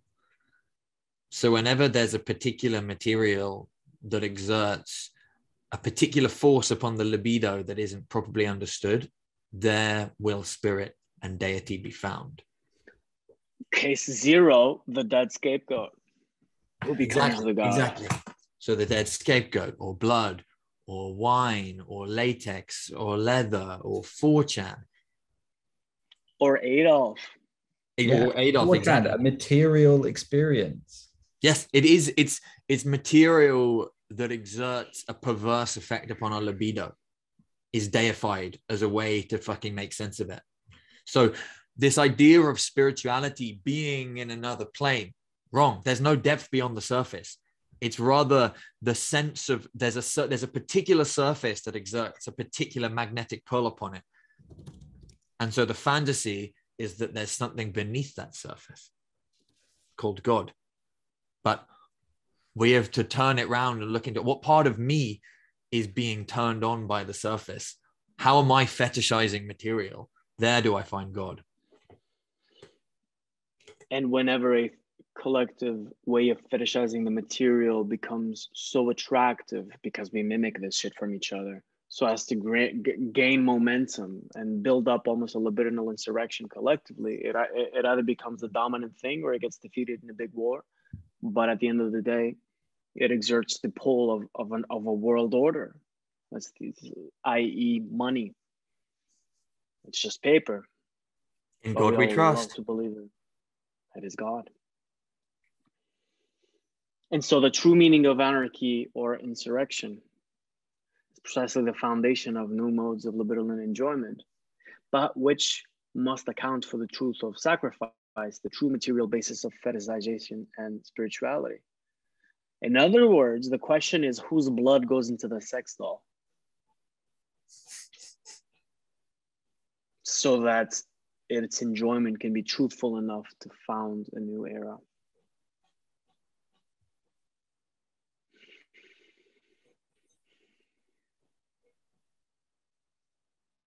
Right.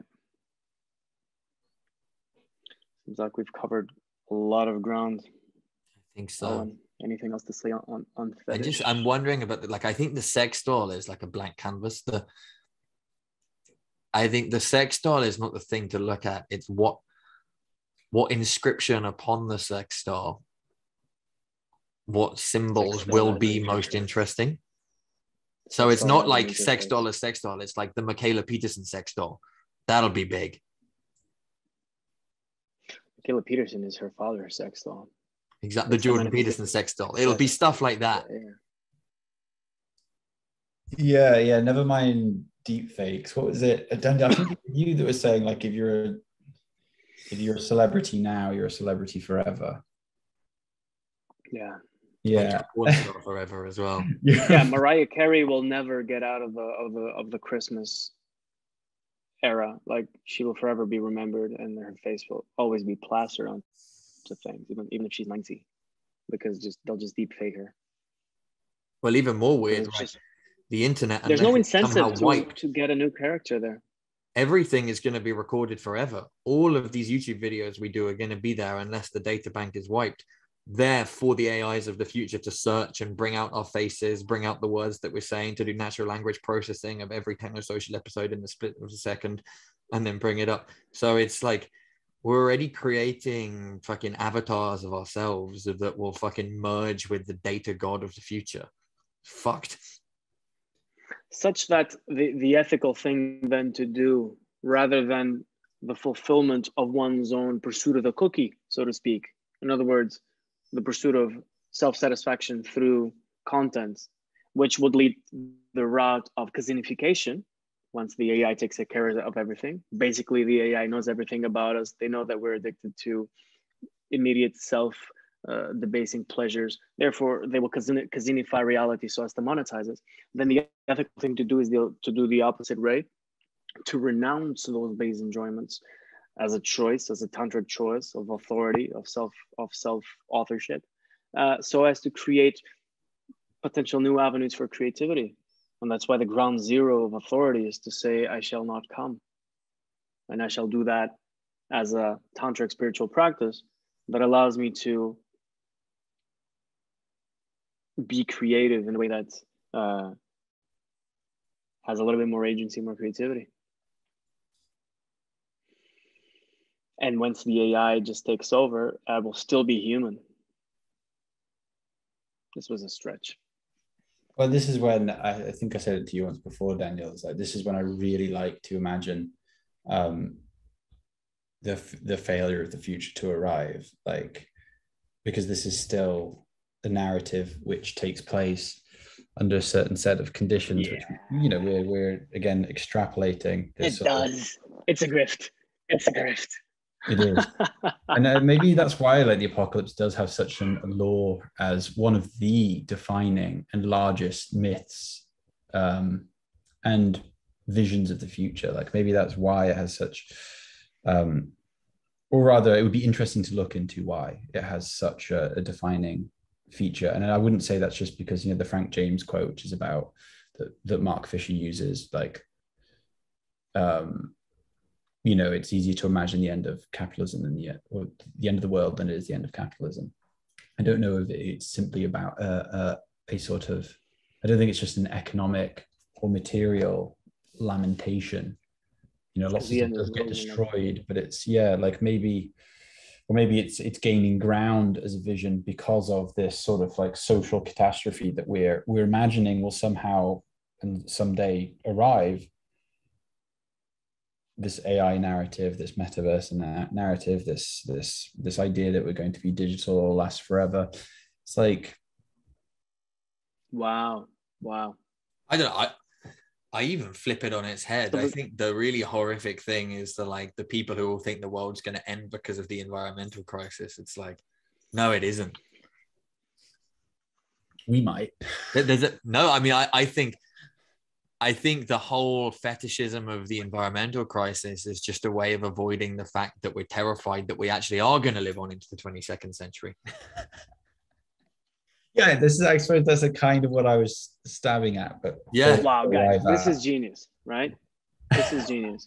So the horrific thing is that we stay alive. Yeah, it's suicidal. The desire is for us to die. But more than that. That's what people want. That's what people want. They don't want to keep going. They don't want to see how this plays out. They already have unlimited internet porn. They already have 4chan. They're like, I want to get off this fucking thing. Yeah, please, fucking environment, come and crush us. And this that's is what these people are fantasizing about. And more than that, right? It's what happens once these fantasies that are so structural negatively to the social reality that we live in right now, the fantasies of AI, of Bitcoin, of the environmental catastrophe, of all these things, right? They may well prove to be true, but what happens once we realize that the future fails to arrive? Fuck, that's a huge question, right? Because the cultural order, even deeper than the world order, financial order, is founded precisely on these myths of negative future. They're the moral order of the day. Morality today is equivalent to a series of value and epistemological statements that are negatively based on the devil that is in the front. All these horrible myths of, my God, behave, otherwise the big bag, hell will arrive. Or the devil in the past, Dr. H. So at the end of the day, we're negatively framed by that. But what happens when that future fails to arrive? What happens to, our culture is gonna crash morally. This is what it has been happening, right? Like this is Derrida's hauntology, right? There's a specter of, or is it? There's a specter haunting Europe, and it's the specter of communism. He talks about the concept that one can be haunted not simply as a ghost would from the past, but also from the future. That these narratives and myths of progress, certainly of modernity, when they fail, they haunt us, whether they're going to arrive or not. They haunt us. Wow. So we never got our hoverboards, guys. And the fantasy is not of jouissance past, but of jouissance to come. And past is the same. It's both made of stories and myths, and this promised future has repeatedly failed to arrive. It finds its way into music literature as well, to describe a sort of like the post-punk era, which is where we can certainly see the seeds of our modern condition. The war becomes a possibility once again, and Thatcher and Cold War and all that sort of stuff. But and it also would explain some of the elements of like nostalgia within modern culture. But it's a really interesting thought to think that the failures of things that we've been promised they are important because they're affecting what we do in this moment. And thinking of the apocalypse, because there's a few things we said there, and in what way and where does that apocalyptic narrative, maybe it takes place in many of those fronts, but where exactly does it slot in? Is it a future that's failed to arrive and therefore we're being haunted by it now? I think or is it a suicidal desire? It's the flip side of progress. So here's my theory that just came into my head. The end of traditionalism, the death of God, is not the freeing of human potential for a better world, but rather simply the liberating of things like libido and capital and information that point towards a world that is so radically alien and unknowable that it's terrifying. Thus, the myth of progress arrives as a compensation fantasy that it's going to be better, it's going to be nicer. As we get to a point where the myth of progress seems to be crumbling in on itself, it's no longer viable. The inverse of that is that it's the end of the world. But the negation of the negation is that it's neither. We are facing neither progress into a better world nor the apocalypse into the fucking end, but rather a fucking blind stumbling into the world of all sorts of fucking... Yeah, this is the proliferation that you were kind of making me see or imagine, or at least this is the, because you're breaking through some of this. That is my cone vision. And this idea of proliferating things, it feels oddly refreshing in the face of those other totalizing or singular. So we come to worship.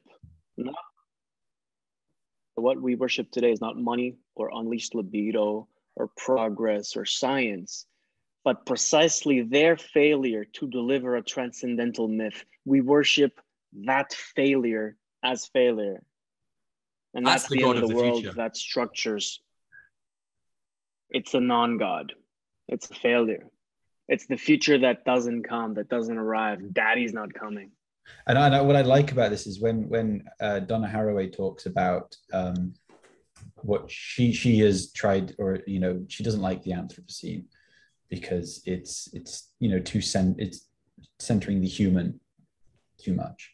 She calls it the Cthulucene, not Cthulhu like the Lovecraftian god, but rather the and maybe butchering this a little bit, but it comes from a Greek understanding of a power or a force beyond the gods. The gods, whatever, Daphne, Zeus, whoever, they're running around doing their thing. They're obviously acting within the world. Famously, those Greek gods are always up to shit. But there was this idea that there was some sort of force beyond, underneath, and it was horrific and tentacular and moralless and without ethics, without, I suppose pure chaos in a way.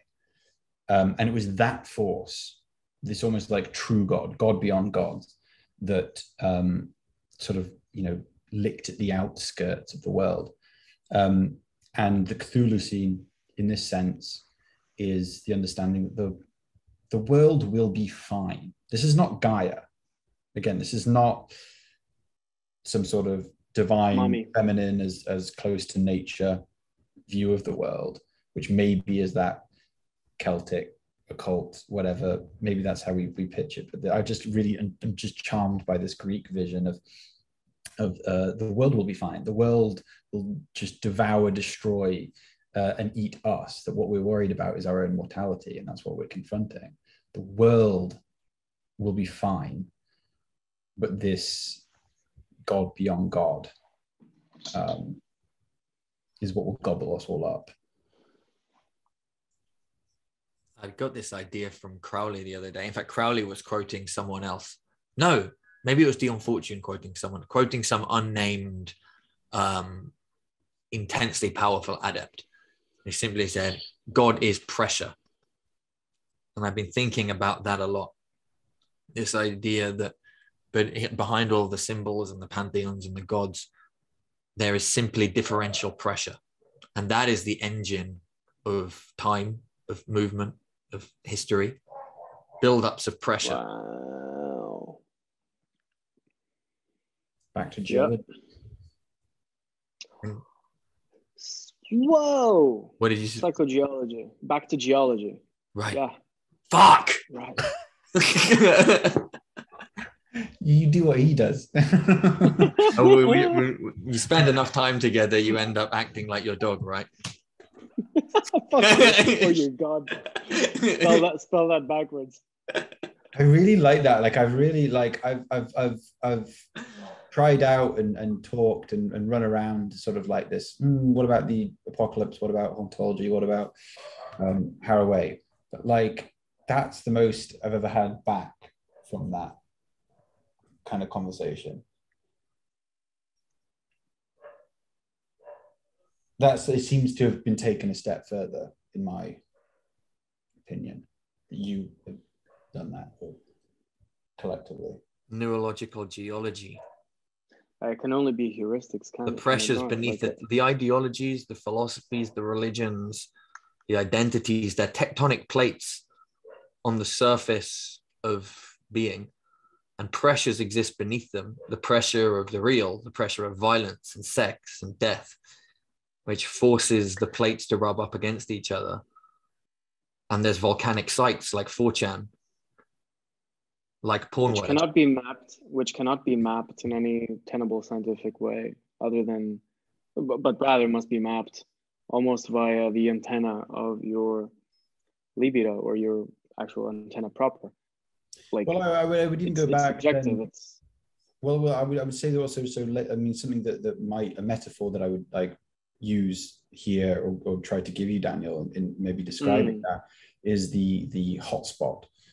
It's a formation where there happens to be a particular magma plume, and as a plate moves across this particular plume, it stays static, but the plate moves across it, and you get island chains, you get archipelagos from this, you get Hawaii from this. So there's a constant, and it's an underlying drive, maybe, and that it exhibits, it produces an island. Maybe it's particularly active one year, maybe the place is quite static, produces a big island, moves smaller. Yeah. Does that fit into the... Completely. But it's more like the metaphor makes sense, but the metaphor that describes the praxis of navigating this for us as digital anthropologists or folks who spend too much time online is one that, I sense that such an investigation is so subjective that it's very hard to map and can only be mapped via intuition and even unconscious intuition, by almost a magical act. I feel like magic, especially the more perceptional type of magic that is able to grasp resources for its own operations from anything and everything. And that's a smarter way to go about mapping the neurological geology than the more traditional anthropological things, right? At least while you're in the thick of it. In 50 years, maybe you can map it better because it's more static. Hindsight gives you that advantage. But right now, it feels like the best thing is the heuristics, obviously. And that heuristics can be characterized by sort of an ongoing research praxis and antenna that includes yourself as part of that research. And that includes yourself as, just look at 4chan as the ever volatile ground zero for a specific flare up of that type. What we see there is a snapshot of the libido and of the web over the last 10 minutes. And right now that volcano can be a little bit calmer. Maybe once the elections come, it will become less calm. And yet it is a flare up of all of these things combined: of sex and politics, of power and play and fun and trickster energy, and all of those energies put together in this fucked up cauldron, right? Ever in flow is my point. Yeah. Which doesn't mean that. So in other words, it's not like the territory it's not like the gods are spread out topologically in a traditional way throughout the territory. Rather, they're all superimposed upon each other over the same lens through which we see reality. And so the only distinction we can make of gods is more like a perceptional choice rather than a topological essence. The gods are the pentagrams you draw on top of the lens you put on top of your eyes when you look at reality. If you draw another shape, you put different glyphs, you will see different gods. It's a property of the perceiver, not of the perceived. Yeah. That's why you yourself are the great vessel for these energies as perceiver. That's why magic is so tricky, because it always, like, you are the one included in it. You are the means for its fulfillment, for its advancement. That's why there's such a thing as the talent of the magician. Yeah, and I think one of our weaknesses, or maybe something that the ontological turn in anthropology might teach us, is that we don't take those cosmologies or those different lenses, take them seriously. That the ontological turn that has been, I mean, David Graeber did like just a vicious takedown of the kind of entire movement, by just going, it's apolitical, and then walking away. But there's this, I think it's by Holbrad, an essay which kind of exemplifies maybe what I'm trying to get at, which is called the power. I think it's the powder is powerful, something like this, where essentially what they were trying to do is trying to get at those different lenses, but take them seriously, in the sense that an anthropologist might normally walk up to this, I think it was Cuban witch doctors, and they had this powder that was magic and was used in rituals, and it was made of spit and ash and whatever else, salt and magical substances. The anthropologist would look at that as symbols, would pull that apart. Why do these people think this is magical? Magic is about efficaciousness, so let's look at the effects of it, all that sort of stuff. But the ontological anthropologists went, well, why don't we just start our analysis from the point of accepting that the powder is powerful, just accepting that and taking that cosmology seriously. And now you can start to see where I was talking about the material anthropologist, or a re-engagement with the material as either a route to spiritual belief, faith, whatever, or whether it just represents a desire to get close to that. But they started and just went, the powder is powerful, and treated it as the practitioners and their participants would treat it, as magical. And that unlocks this whole host of different ways of looking at stuff. Suddenly your analysis can move to different places, and certainly more spiritual dimensions, simply through doing that. Wow. It's just that the metaverse doesn't have any fetish there yet. It is a fetish for us to be itself. immersed in. It's a fetish itself. Yeah. What is the fetish of the metaverse? What does that signify? It's like the jar full of spit and ash and salt itself. You choose to believe it, and therefore it has something. You can look at different fantasies of, and I think we should wrap up in a sec. I'm getting really hungry, and I say this as I'm starting a new idea, but fuck it. At least what I get from like the kind of mainstream corporate fantasies around the metaverse is it's like a nice playground. There's something very childish about it. It's like a place where everything's going to be nice and we can do loads of cool things. There's like this notion that it's going to be an adventure playground. What can we do for the metaverse? How are we going to go to the metaverse? And it's the same. Like, what can we do for the village fair? What are we going to do? Like, what's our primary school going to do for the village fair?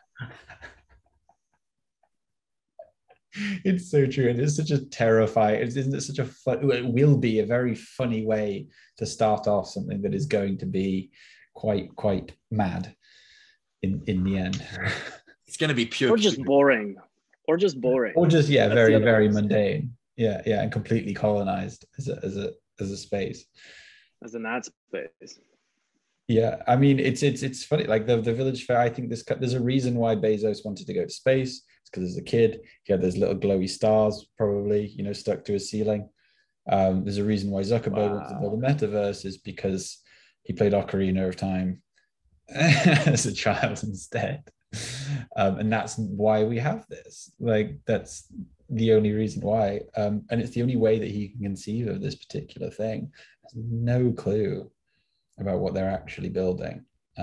But it seems like they're quite committed to an idea of an open metaverse. And even if they're not, they're simply going to build the technology upon which we can tinker with.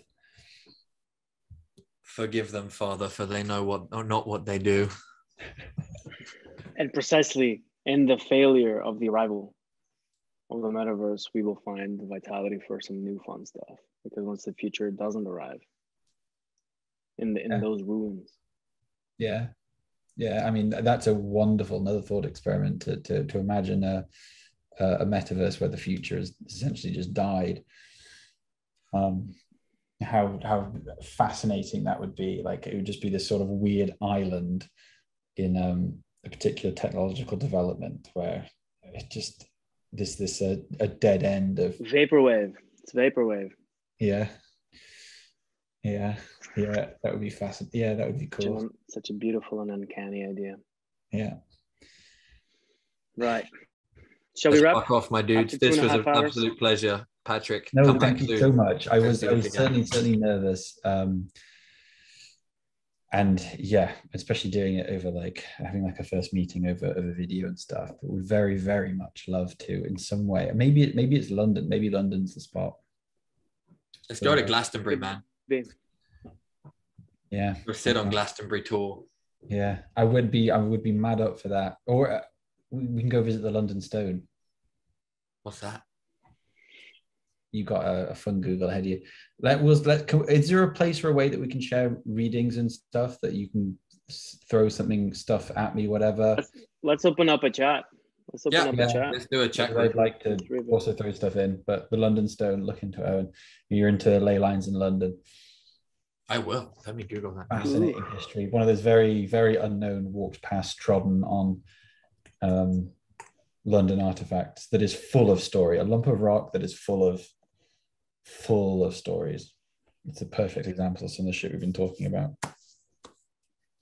Right. Right, dudes. Thank you for this time. Drop your number on the Teams, please, Patrick. And thank you so much for doing this. Yeah, I'll put it on the Teams, right? Okay. Thank you, guys. What a pleasure. Auf Wiedersehen. Have a good night. You too. Bye.